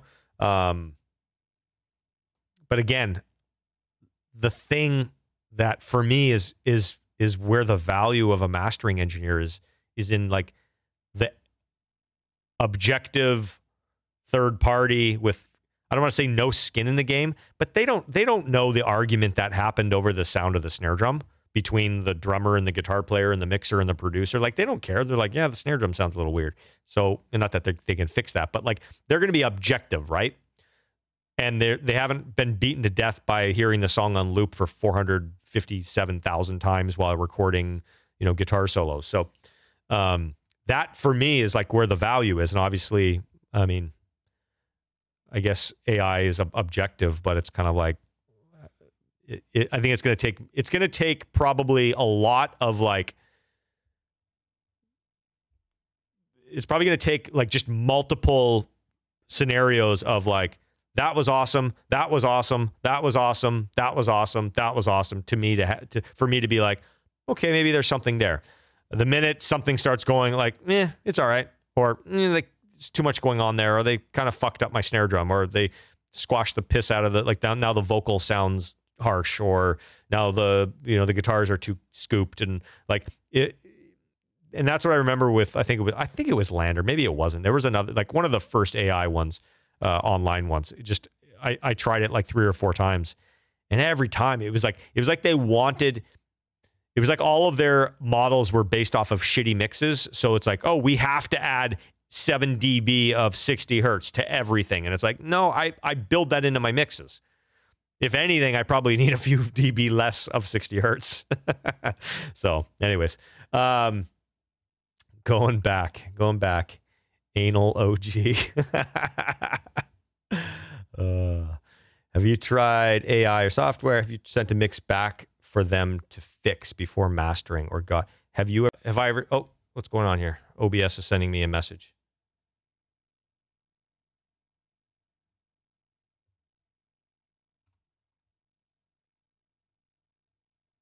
Oh, I think we might have just dropped out for a second. We're good. Thanks, Mike. Jay, I think you're asking, have I sent a mix to mastering to fix something before them sending something back? Yeah. On the last Nickelback album, Ted Jensen mastered it. He probably was about to fucking kill me. I sent him on, there was probably 2 or 3 songs that I think like, I sent him what I thought was the final mix, and I'm like, this sounds fucking awesome. And then he mastered it, and just even the break, I think there was like a 2 or 3 week period between like when I got the masters back, and I was listening critically again, and I was like, oh man, I started hearing all of these things. So I went and changed a bunch of things in the mix, sent it back to Ted, been like, you don't have to change anything. You keep doing what you're doing. Like just run it through the chain again. But I made a bunch of moves based off of that. So yeah, I try not to do that because it creates a lot of extra work, but that happens. You get the mastering back and you hear what it does, and you're like, okay, cool. I'm going to make a couple moves. Don't change anything. I'm now hearing it through the lens of the mastering, and I'm just going to make a couple moves so that way when the new mix goes through that same chain, I fix some of the things that the mastering may have had to sacrifice too much. So hopefully that answered your question. I wasn't sure if that was actually the question or not. But do you have send stems to mastering? I do not send stems to mastering. I do not want the level of my drums versus the level of my bass versus the level of the guitar versus the level of the vocals. All of that is built into the mix. No. Thanks, David. I see your edits here. Do you use clippers to control snare? Yep, absolutely. Use anything. Like it depends. Like sometimes literally all I want to do is chop off the top of the snare. Sometimes I want to saturate the top of the snare. So it's like, I still want it to be loud. I still want it to be transient. But maybe just adding a little bit of distortion will give it that perception, but will also soften it in a way. There's a whole bunch of ways to do it. And that's where mixing becomes like super fun, right? Is like, okay, I've got problem X and I have 45 different ways to fix it. But every one of those ways is going to change something else about it. So you got to pick the one that you're like, cool. When something else about it changes because I did this thing to it, how can I optimize all those other things at the same time? And that's where the problem solving comes in. So wish more projects had a budget for him, Tom Rocks. Yeah, no, I mean, and that's unfortunately like, I've got on my list of live stream topics. I am going to do a live stream topic that's going to be a little bit more like businessy and like, doing budgets and like how to allocate budgets and what's, what percentage of your budget can be put into certain things and where is your money best spent. And unfortunately, there isn't really like a consensus on that. I think because everybody's experiences are so different. But I know some people who get to the mastering process and they're not willing to spend anything. They're like, fuck that. They're like, nah, sounds good. Just normalize it, put a limiter on it, and let's put it out. And I'm like, no. Like you got to understand, like this is, there's more to it than that. But the incremental improvement, they don't want to spend money on. I mean, I think the same goes for, I think, a lot of like tracking engineers, right? I think everybody thinks they can track. So nobody spends money on tracking engineers anymore. That used to be a job. There used to be guys who all they did was record. That job like doesn't exist anymore. Those guys have either had to start mixing or have become producers. And ultimately, like that, maybe in Nashville that still exists for like the, live off the floor sessions with 7 guys and, all playing live, and they got to cut a whole album in 3 hours. Yeah, you want to make sure you got a tracking engineer who knows what they're doing. But yeah, like a lot of people are like, yeah, you know what? Let's save that money. Let's put that towards mixing, or let's put that towards touring, or let's put that towards, Facebook ads or whatever they think their marketing plan is, right? So it's an interesting conversation to have of like, okay, yeah, is it worth? I mean, mastering fees are drastically different, right? So sometimes it's hard to convince somebody that, spending an extra couple $100 a song with an A-list guy versus maybe an AI option. Sometimes that's, you can't, like, that's, I mean, it's a valid argument sometimes, right? Depending on the cost, but yeah, it's kind of a whole other topic in a sense. Isn't Izotope an AI mastering plugin? Yeah, Ozone definitely has like an AI component where it will listen to the music and suggest settings. And honestly, I've used that a lot. I can't say I've ever left it as it is. Like, it does a bunch of shit that I'm like, oh, there's some cool stuff in there, but there's a bunch of stuff that's shit. Typically when I'm using Ozone and I just want to do like a pseudo mastering job, or maybe even if it's a mix that I'm just like, I'm struggling with and I'm just like grasping at straws a little bit. Sometimes I'll put that on and I'll run it through like the AI thing. And then what I'll do is I'll go through each individual module and turn it on and off to hear what it's doing. And I would say most of the time, I'm like turning half of the modules off, and then the modules that I leave on, I'm adjusting certain things as well. So,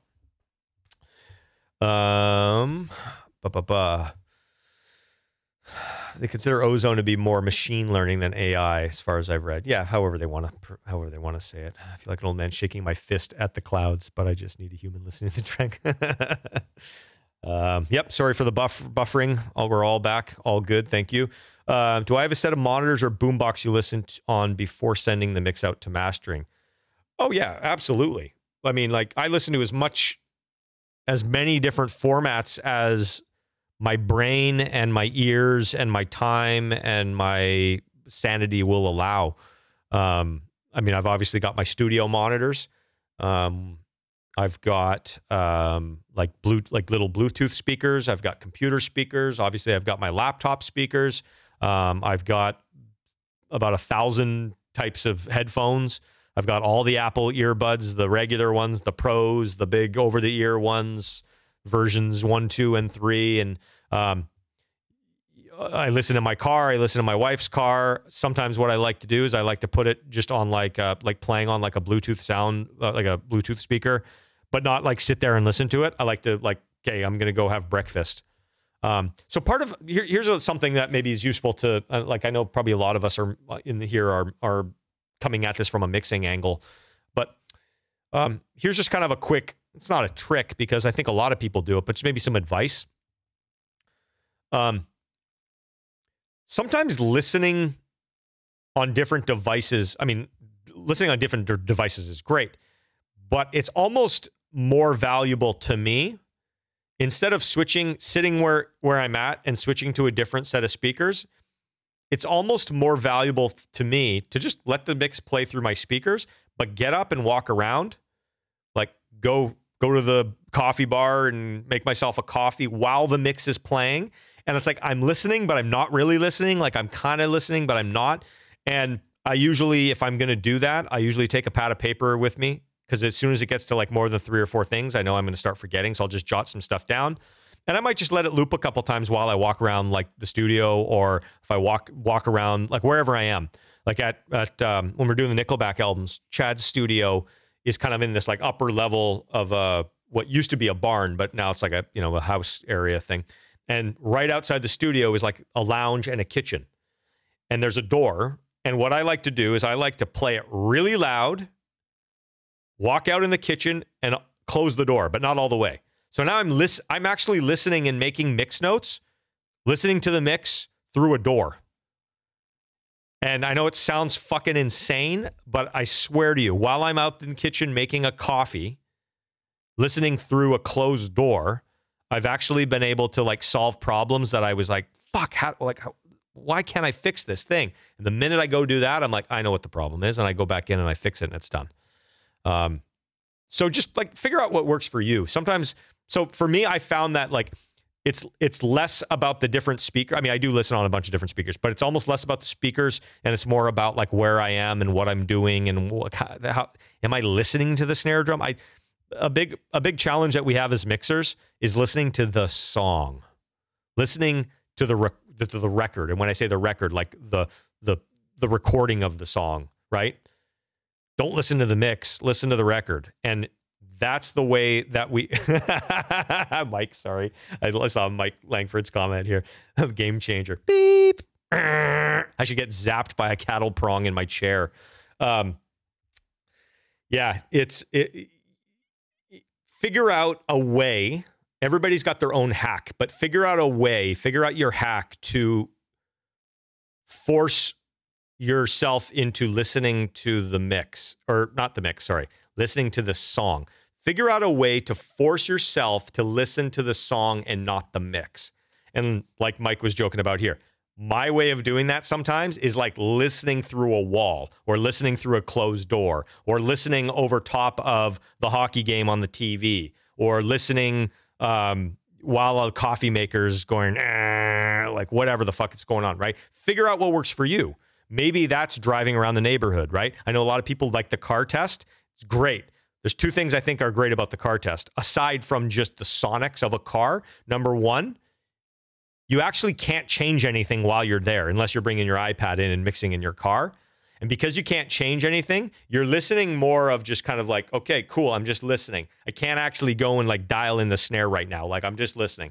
Number two, and I don't know if everybody does this, but I usually have the engine on. I usually go for a drive. I'm usually doing something, and I'm also out of my element. So it's a little bit of like change of environment, changing of like what your brain is focusing on doing. Like if I'm driving, a portion of my brain is being diverted to making sure I don't fucking drive off a cliff.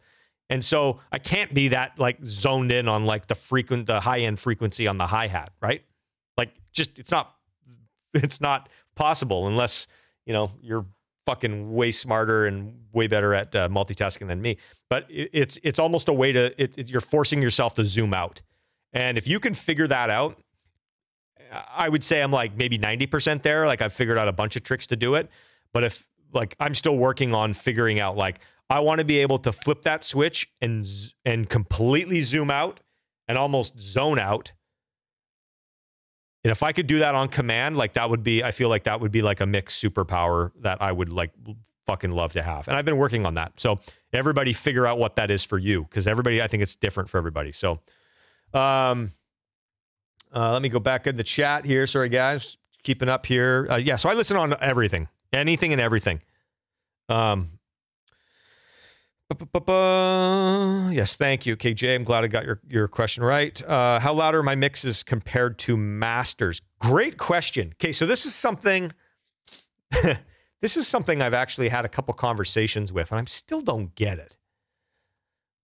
Okay, so when I send a mix out to a client, so let's say this one here, I'm getting that level up to where like there's not a lot of like headroom left, right? I'm not talking about dynamic range, but I'm either limiting that thing to like just under 0, or if I've done all my limiting in my mix bus that I'm, you know, normalizing it up or whatever.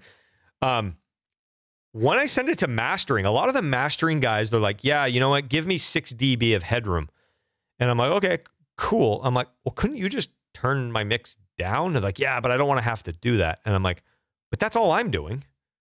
Like most of the time when I'm printing final mixes, if my mixes are like peaking at around like, let's say just under 0, because I've done all my mix bus stuff and I've gotten the level up and I've kind of done a little bit of a mixed into a little bit of a pseudo master level master.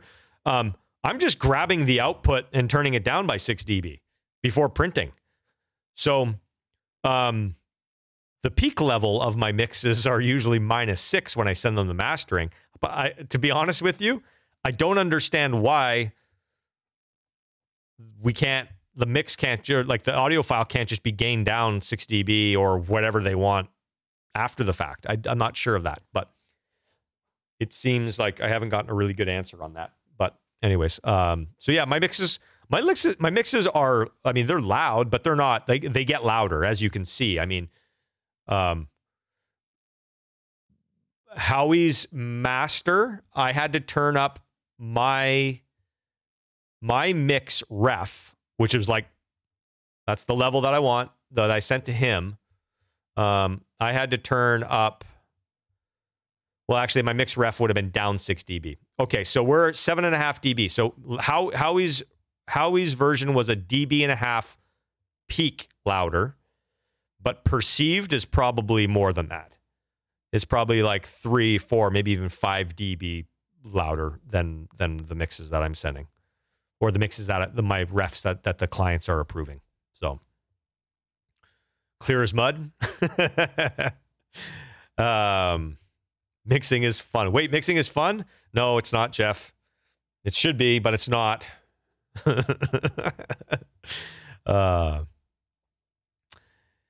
Yes, we are all producers now, aren't we? Yep. The Slate VSX headphones. I have not tried the VSX headphones. No. I'm glad I'm not alone in the walk around. Oh, dude, it's the best. It literally, like, that can give me so much perspective and so much, like, just like I said, it's almost like so. It's such a moving target when you're walking around or when you're not paying attention that, like, you just convince yourself, you're like, ah, fuck it, I can't, like, I'm just gonna listen to the song. And that's the magic. Like, figure out how to trick yourself into just listening to the song. So that's right. I thought I was a caffeine addict, which is why I was getting up and making coffee all the time instead of listening to the mix. Yeah, exactly. What's Jay got here? I would listen to my mixes in my headphones, but not have them on, and I would change it accordingly. I'd set them on the counter and just listen. Totally. Yeah. Yeah, like that's an interesting thing sometimes. I remember, where was I? I don't know which studio I was at, but the vocal booth, you had to walk through the vocal booth to get out of the control room, just like the way that the studio was designed. And we had just finished I was doing rough mixes. Like, these weren't album finished mixes because we were still recording. But I remember we were tracking something. Somebody was in the vocal booth, and the headphones, they were the Sony headphones, the Sony 7506s, and those ear pads can actually completely flip so that they're, and most singers who don't give a fuck about wrecking headphones just grab the headphones off their head and throw them down. And most of the time, those Sonys kind of flip to where the speakers are pointing out instead of in. And I remember walking through the booth, probably to get a coffee, and hearing the mix. I think people were listening to it in the control room, and it was amazing. I was like, I was listening through like just fucking cranked headphones that were sitting on the floor inside out, and I was actually like making mental mix notes. I mean, they weren't mix notes, but like little like sonic notes. I was like, oh, I gotta go do that. I gotta do that. I gotta do that. And I was like, oh fuck, like that was cool. But I guess, you know, that's no different than like just mixing on or listening on like a really small like computer speaker. It's kind of the same thing. So I actually, about 15 years ago, it's funny, I should find the pictures. About 15 years ago, I think my wife got it from work. Like, she was at some event, and they, you know, you go to some like, you know, corporate event, and they have like goodie bags and shit, whatever. And she brought home this, like, it was like, it wasn't a name brand, but it was like this little like not USB. Yeah, I guess it was USB at that time. But it was like it was like a little like computer speaker, and it was triangular, and it had two little woofers that were about like that big. And then in the middle, I think it might have had like a little screen that just like was like the clock or maybe the volume level or whatever. And you'd have to plug an 1/8 inch into this thing. Anyways, I started using this thing and like mixing through it. And I was like, fuck, that's really good for certain things. And then I had a set of computer speakers that were like that big. And so then I would switch to that. And I'm like, well, that's good for something else. And then obviously you got your big speakers and all this shit. And I was actually thinking, like probably 15 years ago, I mapped it out. I'm like, it'd be really cool to build a box that, you know, maybe would sit up on a meter bridge, or it could sit on your desk or somewhere else. And it literally had like 6 different types of tiny little speakers in it. And you could just like literally flick through them and be like, here's what a 1-inch speaker sounds like. Here's what a 2 1/4 inch speaker sounds like. Here's a 4, and not simulated, like actually have these speakers. And I kind of mapped this out, and I was going to get it built. And then I was like, fuck it. Everybody made a Bluetooth speaker like a year later. And I'm like, this is no need for this anymore. But anyways, there's my idea. Somebody run with it. I'll buy one. What else we got here? Can't be bothered to use Clip Game. I'm a busy man.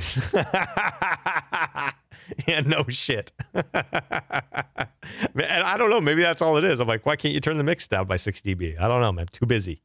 So, okay, 2 last questions for you. Using Trigger, how do you find... Okay, hang on 1 second, Jay. I'm going to wrap up the mastering stuff, and then we'll get to, you know, full-on open season Q&A here. If there's any more mastering plugins, if there's any more mastering questions, there's tons of mastering plugins. I'm sure there's going to be a bunch of GearTube reviews next week of them. If there's any more mastering questions, definitely let me know. But I just want to kind of do a little bit of a quick review of maybe a summary. Number 1, I highly suggest figuring out a way to somewhat transparently and somewhat I don't want to say like, you know, subtle, because maybe it doesn't need to be subtle, but figure out, play around in your practice time, play around with some tools that almost kind of simulate some of the level stuff that a good mastering engineer would do. So if that's sticking, like I said, I've been using the Weiss digital limiter, or sorry, the maximizer. Find something that you're like, yeah, I can stick that on the back end of my mix, and it doesn't change things sonically too much, but it reins in, like you can see the difference between like these transients and that. Like this is the same mix.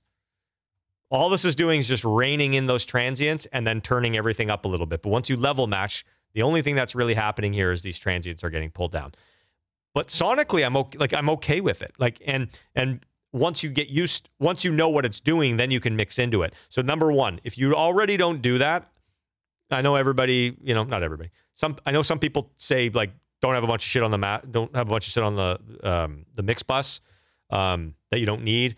Don't master. Don't be doing the mastering engineer's job for them. All this shit. I agreed. But find a tool that you can put on that you can kind of limit shit down a little bit and not cannibalize the rest of your mix. And for the last like 10 moves, 15, 20 moves that you do, have that on. Because that, I think, will help. Once you go to mastering, you're already going to be closer to what that's going to be. So there's going to be less changes that are going to be taking place, number 1. The second thing I would say is start having conversations with your clients about the actual process of what to expect from mastering. Start setting those expectations early. You can also make, if you're a mixer or even a producer for that matter, like you can actually bring some value, even added value to the table by saying, if there's anything you're hearing that you're like, oh, we'll get that in mastering, be like, no, let's get it now. Let's dig in. Like, let's fix those things now, or let's try that, or let's add that, or let's, you know, whatever. Unless there's a reason not to. But most of the time, there's not a good reason not to like fix a mix problem. And I think ultimately, in the client's eyes, you're just going to look more valuable to them, or you're going to look better at your job. It's not going to be admitting there's something wrong with your mix. You're just trying to help push the project forward, right? And you're trying to be part of the solution, and you're trying to make it as good as it can be before it even goes to the next step, right? Also, start having those conversations with your clients about the value of an objective third opinion. Not only that, but mastering guys can master a whole album in a day. Okay? I can't. Fuck, I'm slow. I can barely mix a song in a day. So these mastering guys are hearing so much more music. They have their finger on the pulse of what's coming out. They have their finger on the pulse of stylistically where things are going. Is everybody adding a bunch of top end? Are mixes too bright? Do they not have enough bottom end? They know what's going on. So even just having that expertise and that last layer of quality control is very, very important.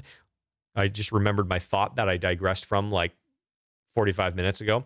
There's a quality control aspect to mastering that not a lot of people give a credence to, that really needs to be talked about. And I don't know all the details of what goes on, but there is quality control in terms of clicks and pops and little bits of distortions and whether it be little dropouts or little buzzes or hums and stuff like that. A lot of that stuff, great mastering engineers just take care of that shit without even letting you know. And then all of a sudden you get it back and you're like, shit's quieter. Shit's like not quieter in terms of the song. You're like, no, you can actually turn it up louder now because you got rid of the buzz. And now that if you would have turned it up like that before, the buzz in that guitar would have been a pain in the ass. Like there's all of these things that they're doing from a quality control standpoint that also makes the process very important. And so again, like I've preached on other platforms about producers producing. I don't want, if I'm producing a track and sending it to somebody to mix, I want all of their time and energy focused on mixing. So I'm going to make production decisions so that way they don't have to. I'm going to make sure the session's cleaned up because I don't want them spending time and energy cleaning up the sessions. I want them spending all of their time, all of their energy, all of their expertise on the thing that's actually what their best job title or skill is. Same thing with mastering, right? I don't want them fixing my mix. I want them doing quality control. I want them like going through and finding those little tiny things that because they've got these crazy monitoring systems that they can hear that I can't, or they've got tools that can get rid of that shit that I just don't know how to use. That's not really what I do. And then letting them have this big picture of objectivity and not be so zoomed in the way that we get when we're mixing. That is huge. So like understand that. Let's help educate the rest of the industry with this so that way we understand what's going on and the client's not expecting some magical thing to come back from mastering. And then the other thing that I would say is ultimately like find mastering engineers who instinctively do what you like and who like what you do. You're going to have a really hard time being satisfied with masters. If you mix a certain way and you're sending it to a mastering engineer who just doesn't like that sound, because he's going to do everything in his power to make it sound good to him, which might be undoing the thing that sounds good to you. So you got to try out a bunch of people, find the people that you like, find the people that like what you do, and really build up a relationship and have that open dialogue with them so you can understand what they're doing to your mix. You can sometimes take care of things before it even gets to them. And if they have an issue with something, they can come and talk to you about it and they can get it taken care of so they don't have to compromise something else down the line by fixing that problem. So bit of a summary there. Hopefully that all makes sense. I'm going to go back to the chat here. I saw a couple questions popping up. Jay, you had a question. Can you show how you do the mid-side widening thing in Pro Tools? I forgot the actual term for it, but I forgot to widen my mix when mastering other than the S1 plugin. Yeah. So, I mean, I'll actually throw a couple things on here. I think the audio is still going. I'm going to turn on, what I'll do is I'll put on my, my mix pre-master. There's a few plugins that I really like for this. And it's really easy to overdo it. A lot of the Plugin Alliance plugins now have some sort of like stereoizer, like even just their EQs. And whatever algorithm they're using, I think sounds pretty good. It could just be a simple MS. Like it could be just simple, like turning the sides up. I'm not sure exactly. The Vitalizer does something a little bit different, but this is probably one of my favorite quote-unquote wideners, is the stereo expander on this. So let me play this for you guys, and you can hear kind of what it's doing.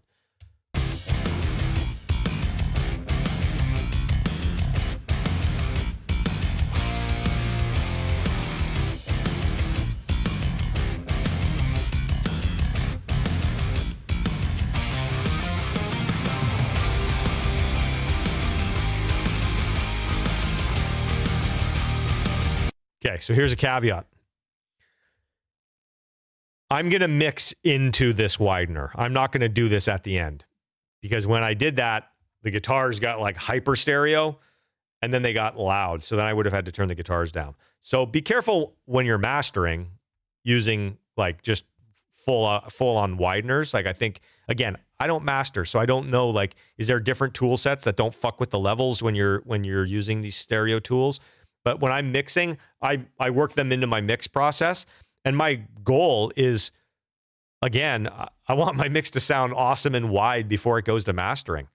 And if the mastering guy is going to do something to make it even wider, then that's something that I just don't want him to do it for the sake of doing it. I want him to be like, yeah, you know what? I think it could be a little bit wider. I think when the chorus opens up, like that would be a help impact the overall mix.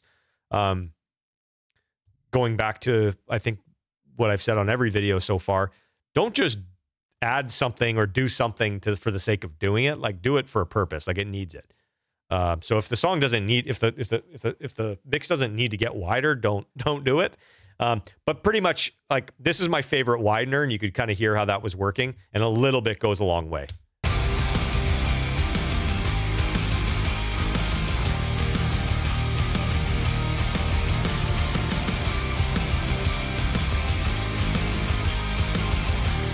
Let me try one other one here. Did you compress the mix beneath the Vox?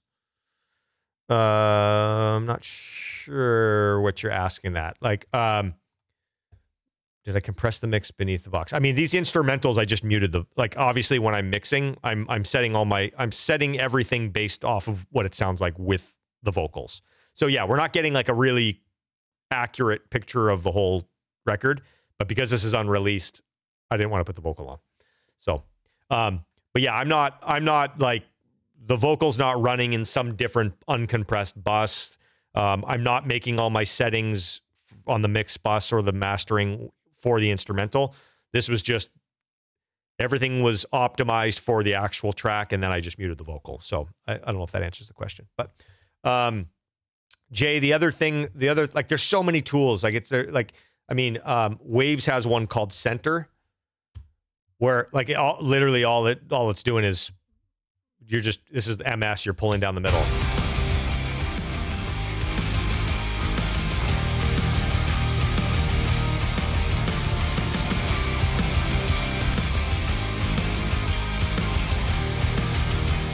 And make sure to adjust your levels. Always be level matching. Don't be fooling yourself. YouTubers don't tell you that, do they? Yeah, Center's great. There's one other one. Oh, somebody mentioned this earlier. This is actually one that I go to all the time. Let's see if this one will actually open. This is the one I used to use. Yeah. So Ozone, you can get, you can just use the individual modules.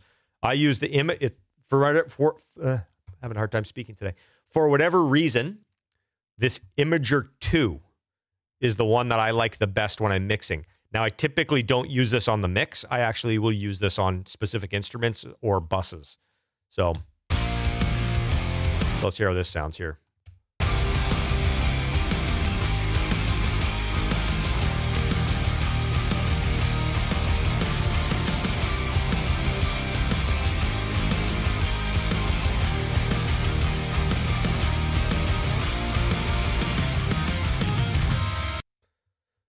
Yeah. So there, I mean, we could go like, I think probably, I could probably pull up 100 plugins right now that widen. I think you got to figure out what works best. You got to figure out what works best for the source material. That's the thing I find. Some stuff, like for instance, that imager that like I just said how much I love and I use it on so much stuff, but I don't use it on the mix. Just hearing it on the mix right now, I didn't like it. That was my least favorite of the 3 options I just showed you. They all do it a little bit differently, so you got to figure out what works best. Some things will work best on a mix. Some things will work best just on guitars. Some wideners I use just on like reverbs, reverb returns, that kind of stuff. So, okay, free for all Q&A. Here we go. I'll go back to the chat here. Okay.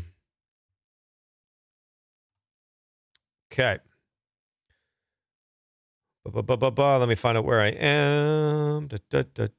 Midside widening thing. We got that.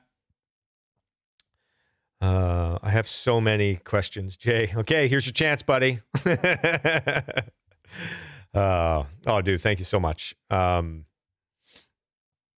Do I compress? Sorry, Chris Stover. Use your Illusion records. Bill Price compressed the mix, then vocals sat on top. Tried it a few times. Works great sometimes. Okay, so so that's what I thought you meant.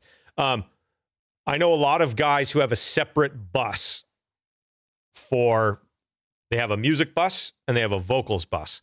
The music bus gets squashed the way that I would typically squash the whole mix, right? And then the vocals get put on top with less or no bus compression at all. So yeah, I've tried that. For whatever reason, like, I don't have much success. I haven't figured out a way to have that not sound disjointed. To me, like what you just described, I love the Use Your Illusion album. The mixes are so different than everything else, but they're so good. Like, and it's weird. There's such an odd mix, those albums, but it's great. And there's nothing else that really sounds like that, which is also strange considering how big those albums were. When I listen to that album, that doesn't sound disjointed to me. Like, it doesn't sound like the vocals are sitting on top of an instrumental. But every time I try to do that, I can literally picture it in my brain. My ears make my brain picture a bunch of vocals sitting on top of an instrumental. And I can't figure out a way to like smush them together. So I personally don't do that, but it's not because of any other reason of like, I can't. I haven't been able to figure out a way to make that work. So, Jay, never thought of mixing into a widener. Oh, dude. Yeah, for sure. Yeah. Because it will change your levels. It will also change your EQs. I find when you're doing that, I don't want to say you're going to get more mono compatibility because whatever you're putting it on, like if you put it on a guitar bus, like you might lose your guitars in mono if you do too much. But I would much rather like maybe the guitars kind of start to kind of disappear a little bit in mono, but everything else kind of is there. Whereas if you put it on, if you put it on only on the mix bus, depending on how heavy handed you're doing it, sometimes it can fuck with it even more.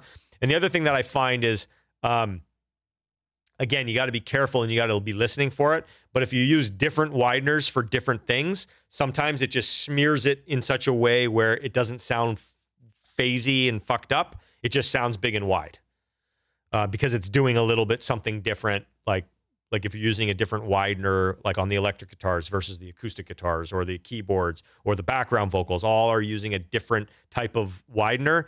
Sometimes that can just kind of camouflage the detrimental parts of these wideners. So definitely mix into them. Yeah, Mike, center +1 for sure. Center's awesome. Jeff, if I may, any widener is phase altering, so always check mono for any weird canceling. Oh, 100%. I'll tell you this with absolute certainty. If you use a widener, you are going to, I've said this a couple times. Everything's a trade-off. Everything's a trade-off. So when I and I like things really fucking wide, by using a widener, I am trading off mono compatibility for the excitement of like hyper stereo. That's a trade-off. I did an album, trying to remember, probably 2 years ago. It was during the pandemic lockdown, trying to remember who it was for. Might have been Scott Stapp. Can't remember. Doesn't matter. But I got to the end of the mixing, and there was 2 producers on the album, and one of the producers is like, fuck, I listen on my Bluetooth speaker, and like the guitars just disappear. And I'm like, yeah. And he's like, can we fix that? And I'm like, yeah, but we're going to lose, like, when you're in your car and when you're in your studio and when you have your headphones on and all the other scenarios, it's not going to be as big and exciting. And that was, it was probably an hour-long conversation. And I went and I revised a few mixes. It's a trade-off, 100%. So Jeff, you are absolutely right. When you start adding that fake shit, unless here's what I will say, because there's another way to widen stuff, but it's not really just widening it. You're adding like effects to it. Like I'll use like a harmonizer, like a micro shift. And that actually doesn't put it further out. That actually just gives it a little bit more of a apparent width. Sometimes that can help, and that doesn't really fuck with phase. But if you're using like the stereo enhancer, if you're using the MS stuff, if you're using any of that shit, the more you use it, the more you are sacrificing mono capability. That is like without question, for sure. I'm going to try out center. Yep. I think Ozone Imager 2 is free. Oh, interesting. Awesome. I like seeing what synths disappear when I check mixes in mono. Well, don't check my mixes too hard, because I think all the guitars will probably disappear too. Yeah, if you want drum, bass, and vocal only mixes of any of the stuff I've mixed, all you got to do is just start checking. Just clap shit to mono, and there you go. Yeah, that's what Tom says too. Yeah. How do you factor trigger files when it comes from different velocities? Daniel in San Quentin does a build up with this snare and toms, but trigger won't change velocity hits for me. How do you mix that?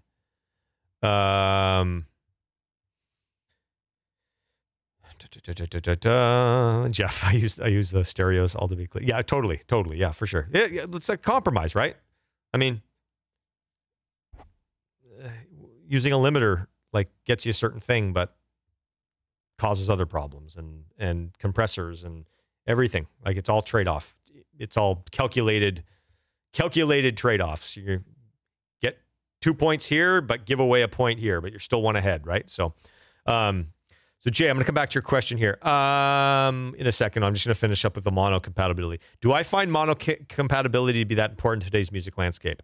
To be perfectly honest with you, to me, it's totally worth the trade-off to not worry about mono compatibility in order to make it awesome in every other stereo scenario. Stereo scenario. There's a tagline for you. So I'm aware of it. Here's another rhyme. I'm rhyming. I'm aware of it. I just don't care about it. Unless it's an issue for somebody else. So yeah, if I'm working, and it's also stylistically, right? If I'm doing big, heavy, like cartoon rock, yeah, I'm less concerned. If I'm doing if I'm doing something that's maybe a little bit, hashtag stereo scenario.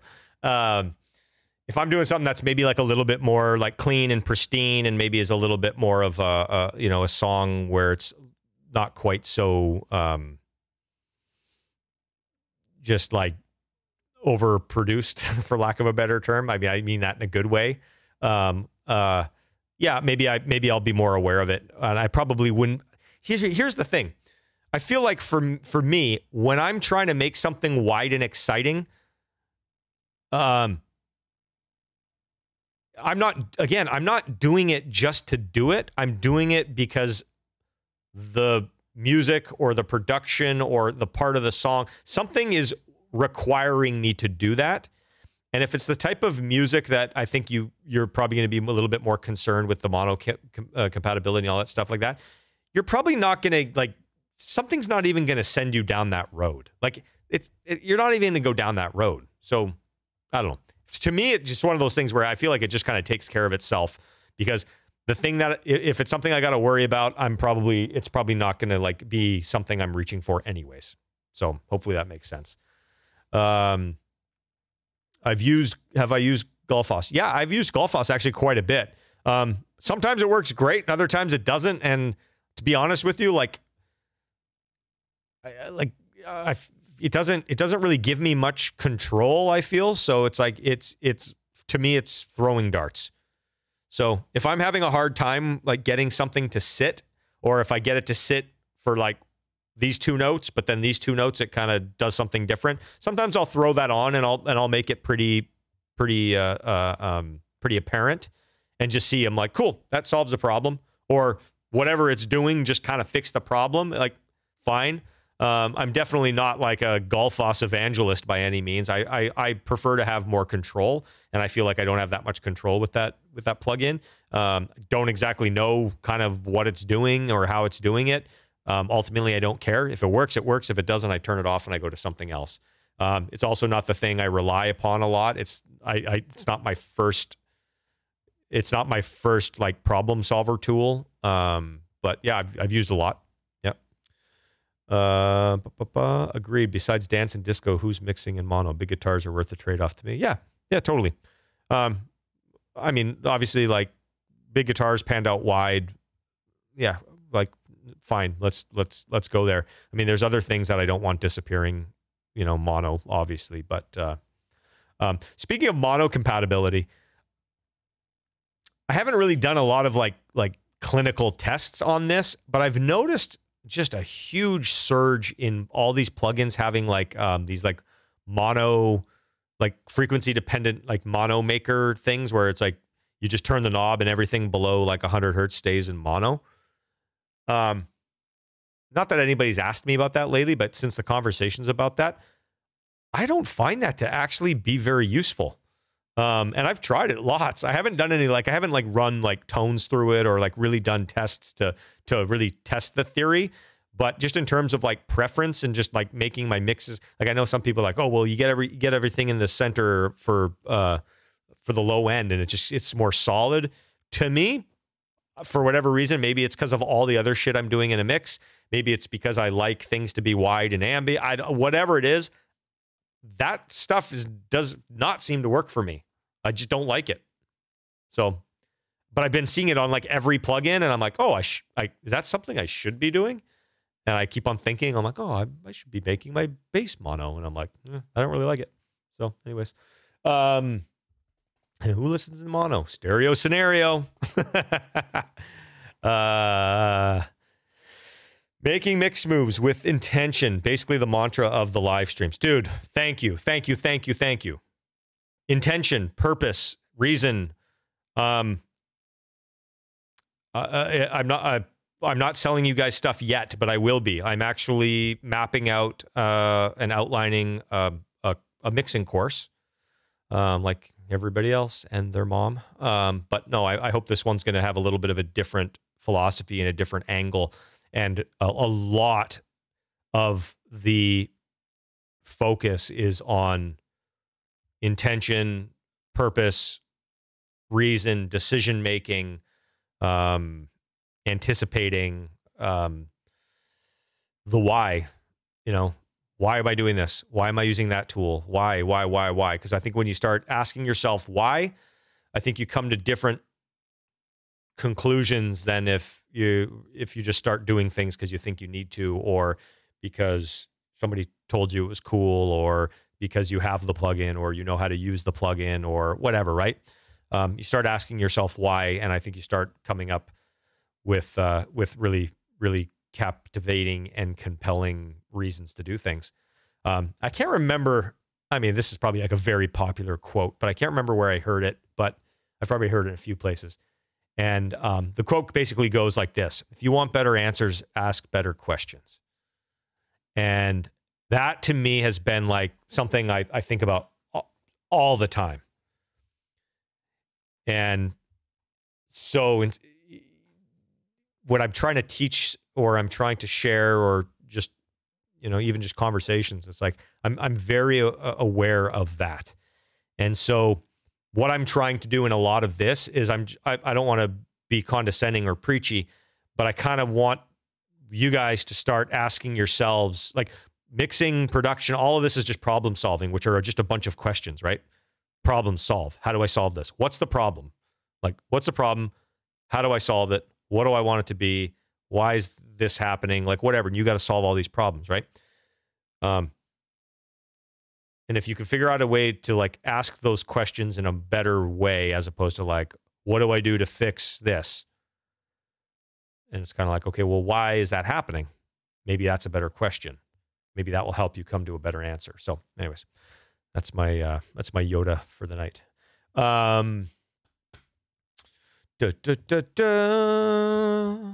Chris, for Thanksgiving, thank you for doing each video. I've taken notes, changed my workflow. Oh, dude, of course. Happy Thanksgiving to everybody. Like I said, I realized I'm doing this on Thanksgiving. I figured probably 75% of our audience tonight is going to be Canadian because Canadian Thanksgiving is a month earlier. We don't have to go into why that is, but I appreciate everybody showing up tonight, and I hope there's some U.S.-based folks who've got a belly full of turkey and stuffing and mashed potatoes and all that fun stuff. So, okay, let's man, that's 2 hours. Let's wrap up some of these questions, and then we'll let everybody go to bed or have dessert. Mono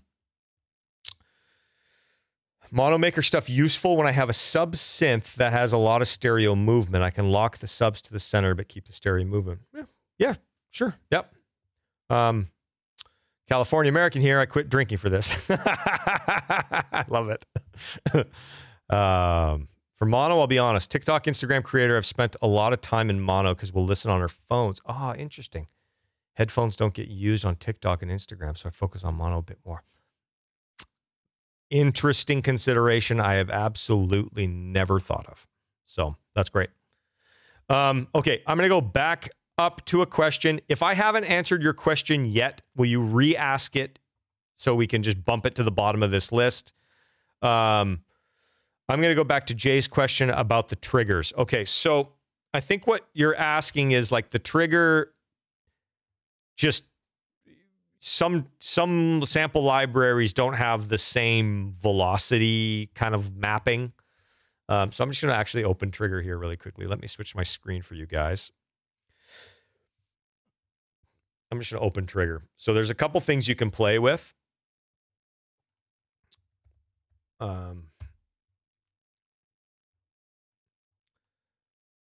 Oh, I have to plug something.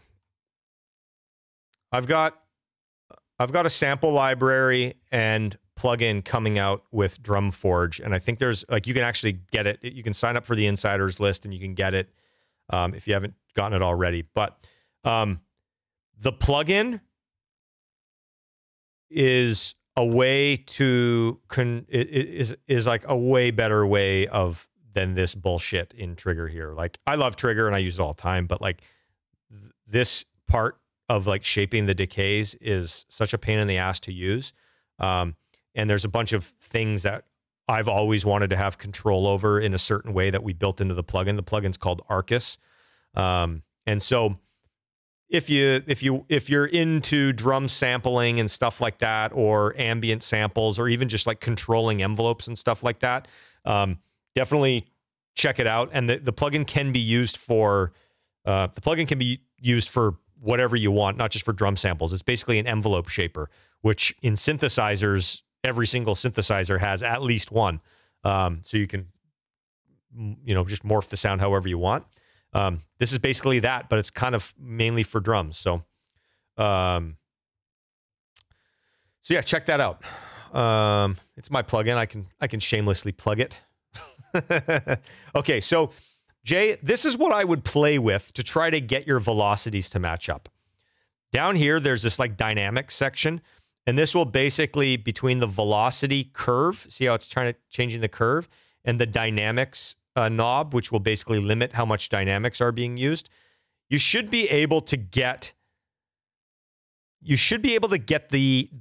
figure out based off of which sample library and how the triggers were mapped. You should be able to figure out something that matches up to everything else. And this I'm pretty sure you can automate this. If you can't automate it, like, pretty sure you can. Let me just look here. Yeah, you can. Right here. So you can automate this. So if you just need to you want that to happen on just a certain roll or a build up or something like that, literally just play around with those two settings until it matches up to what the live drum's doing. And then once you get it to where you want it, automate it to that section, and then you can put it back to the way it was for everywhere else that you liked it. I hope that answers your question. I'm going to be doing once the drum soap and Arcus is out, like everybody can get it and it's out for sale, like regular sale. I'm going to do a live stream where I'm going to give you guys like the why this thing exists. I'm not going to tell you how awesome it is. You guys can decide for yourself if it's any good, but I'm just going to tell you why I developed it, why it is what it is, and I'll give you a little bit of like how we did it, because that was fun too. So, KJ, I hope that answered your question. Do I have go-to mix references? Grant asks. I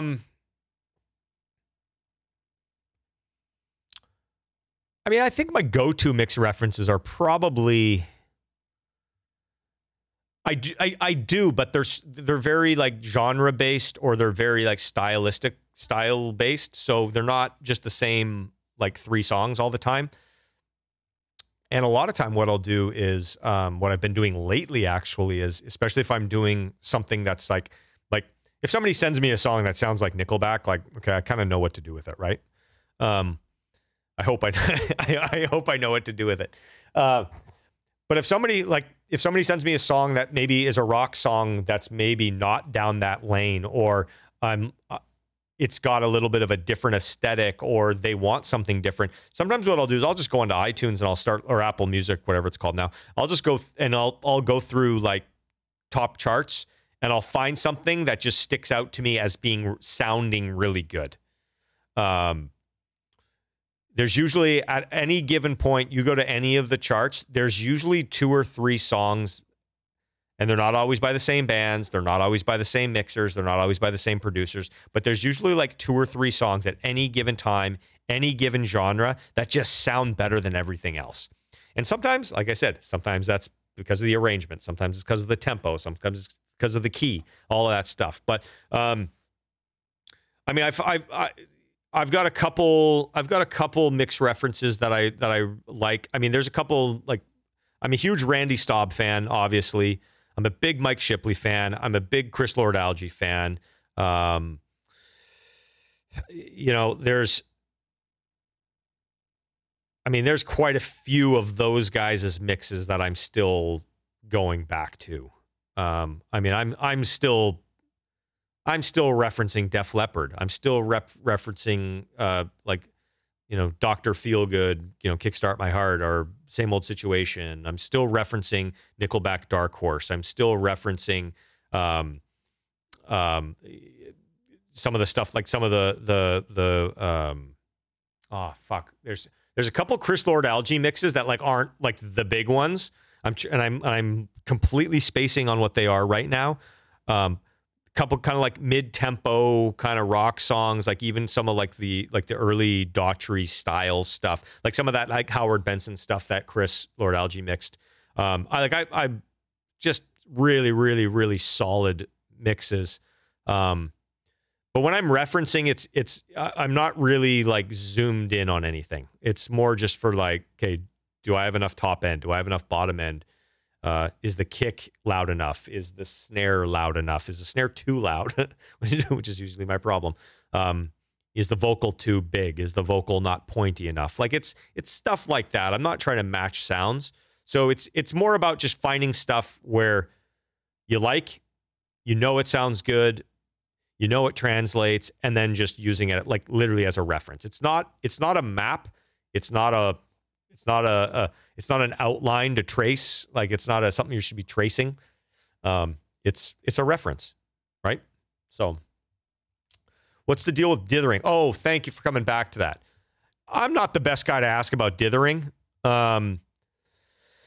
Do we dither when bouncing in the box? Well, okay, so do we dither when using outboard gear or console? Dither when upsampling. Does dithering even mean anything anymore? Okay, so you're quote unquote supposed to dither if you're going from 24-bit to 16-bit. Because otherwise, if you don't dither, the bits I believe are like I said, I'm not like super educated on this. I used to be, but basically the dithering does something to make up it's almost like back in the day when they used to use like Dolby noise reduction units on tape machines. So like it would add a bunch of noise so that way the tape machine would work more efficiently, and then it would like get rid of the noise later.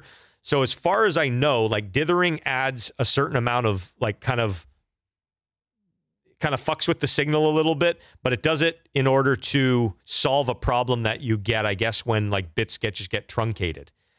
And so dithering, I believe, is still necessary unless all you're doing is if you're staying in 24-bit, then you don't have to dither. But if you're mixing, for instance, my mix sessions are usually 24 or 32-bit 48K.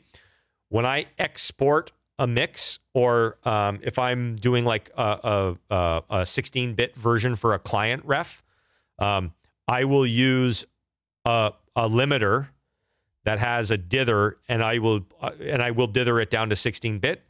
And even if that limiter is not doing anything, because I've already built that into my mix bus, like I will do that process. Or I guess you could just use any sort of app that had a dither or a plugin that had that process. So that's, you know, I should drink my own Kool-Aid with that question. I should actually go and do some tests and find out, instead of just being like, yeah, people tell me I should. But yeah, you used to, I think it used to be a bigger deal than it is, but now like so many platforms live in 24-bit now. Like you can listen to 24-bit out of iTunes. You can listen to 24-bit out of Dropbox. You can listen to 24-bit. You know, some of the streaming platforms have like high res options. So if you're not going down to 16-bit, you don't have to dither. So I'm not the expert on that by any means. So maybe I should have just said that.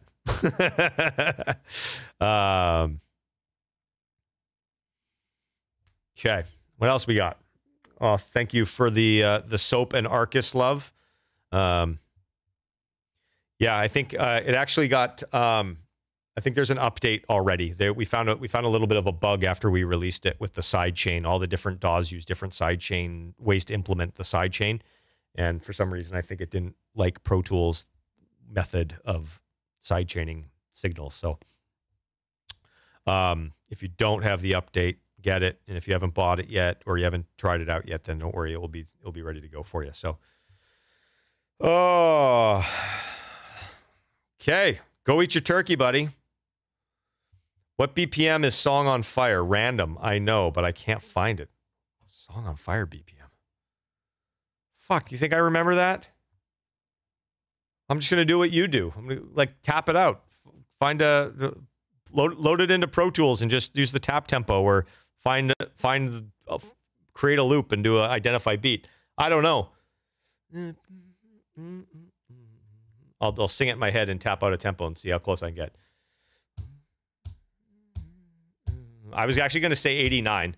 I think it's a little slower than that. For some reason, my brain said 89. It's probably like high 80s. That's the most random fucking question I think I've ever had. Oh. It's got to be like 86.3784. Oh, I know why you can't find it. I know why you can't nail it. One thing we didn't talk about mastering. Sometimes we change playback speed in mastering for various reasons. I'm thinking maybe that track we did that. How bright is too bright mix-wise? I mean, I guess that's in like the ear of the beholder. There's definitely too bright, and I think there's a lot of shit out there right now that I feel like is like on the verge of too bright. I mean, I would say the easiest way to determine if something's too bright is if you turn up the volume, not like ear splitting loud, but if you turn up the volume and the high end is just like, if you kind of like can't keep your eyes open because you're just like squinting, that's too bright. But again, that's where like references are good, right? So for instance, like there was a moment in the 80s where shit got really bright and almost harsh. Well, let me rephrase. It sounded like it was really bright, but it wasn't actually really bright. It was because there wasn't a ton of bottom end, and that's why a lot of mixes from the 80s is like really clear. The mixes from the 80s sound so good is because there's not a ton of like muddy bottom end. And the minute you start adding a bunch of bottom end, well, then your mixes start sounding dark. So then you got to add top end. And there's this back and forth game of more bottom, more top, more bottom, more top, more mids, more top, more bottom, more top, more mids. And it's just more. And then everything just starts sounding like shit. So balance, it was, yeah, exactly. It was all the cocaine, that too. So like there is too bright, but usually too bright. The reason why too bright's too bright is because there's too much bottom end. This is why I was saying about the 80s. Like if you got a lot of bottom end, you got to have everything else has to be balanced out, right? So you got to add top end to balance that out. So if you get stuck in this, like, what the fuck? I can't, like, if I turn the top end down, it's not bright enough, and if I turn it up, I'm like, it hurts. Start rolling off some bottom end and then match the top end to that and see what happens. I bet you that probably fixes some of that problem. Not saying you have that problem, but that's something that I used to battle with. Okay. Yep. What's the catastrophe? How bright is too bright? Any local Chicago band recorded from 98 to 2006. That's funny. Were the local studios in Chicago, did they have like a certain monitoring system that didn't have any top end? So they just cranked the shit out of it. So, KJ, actually, have you ever listened to a song you mixed that the band played live and had like, why did you play it like that with that sound, tone, thought? I don't think so. I don't think so. I mean, live is so different from studio, and any bands who have worked with me will, some of them have like gotten this verbatim. Like, I'm not the most like purist, as you guys have probably guessed by my productions and my mixing. Like, I'm not a purist. And I've had, like, I don't care if something sounds real. I don't care if something sounds accurate. Like, I don't care. I don't care. Like, does it sound cool? Does it sound exciting? Does it fit the song? Does it do what I want it to do, right? Does it give me the feel? Does it make me like get speeding tickets when I'm driving in my car? Like, I don't care if it's like, yeah, but that's not a real kick drum. I don't care. So when it comes to the live thing, I really disassociate myself with the live aspect of songs, for better or worse. And it's funny because I can remember like 4 specific times, not getting into arguments, but almost like having to like just put my foot down. And when producing a band, and they're like, well, we can't do that. How are we going to do that live? And my answer is all the same. That's not my fucking problem. My job is to make your album sound fucking awesome. My problem is not to figure out how you're going to recreate this live. I don't give a shit. And I know that, I mean, I obviously like play it up for effect and for dramatics and to prove a point, but that's kind of like, that's a little bit of my philosophy. Like how a band recreates it live, I don't want to say is like, I don't care, because I like going to shows and I like it sounding good, but that's not people are not hiring me to be like, okay, I want you to produce my record so that way when we play it live, it sounds really good. And it's like, no. My job is to produce a record that when it comes out of speakers or headphones or whatever other medium you might, I don't know what other mediums there are, but whatever, that's my job. And if that means adding 8 guitars because 8 guitars sound better than one, even though there's only one guitar player in the band. Cool. Band, you guys can figure that out later. And I'm typically not getting hired by the bands who that's important to them. So, yeah, too bright can absolutely happen because of monitoring situation. But again, that's why you check it everywhere, right? Check it on 10 different systems, check it on different headphones, figure out references, right? If Def Leppard Hysteria sounds dull on your monitoring system, then your monitoring system is probably a little dull, right? So,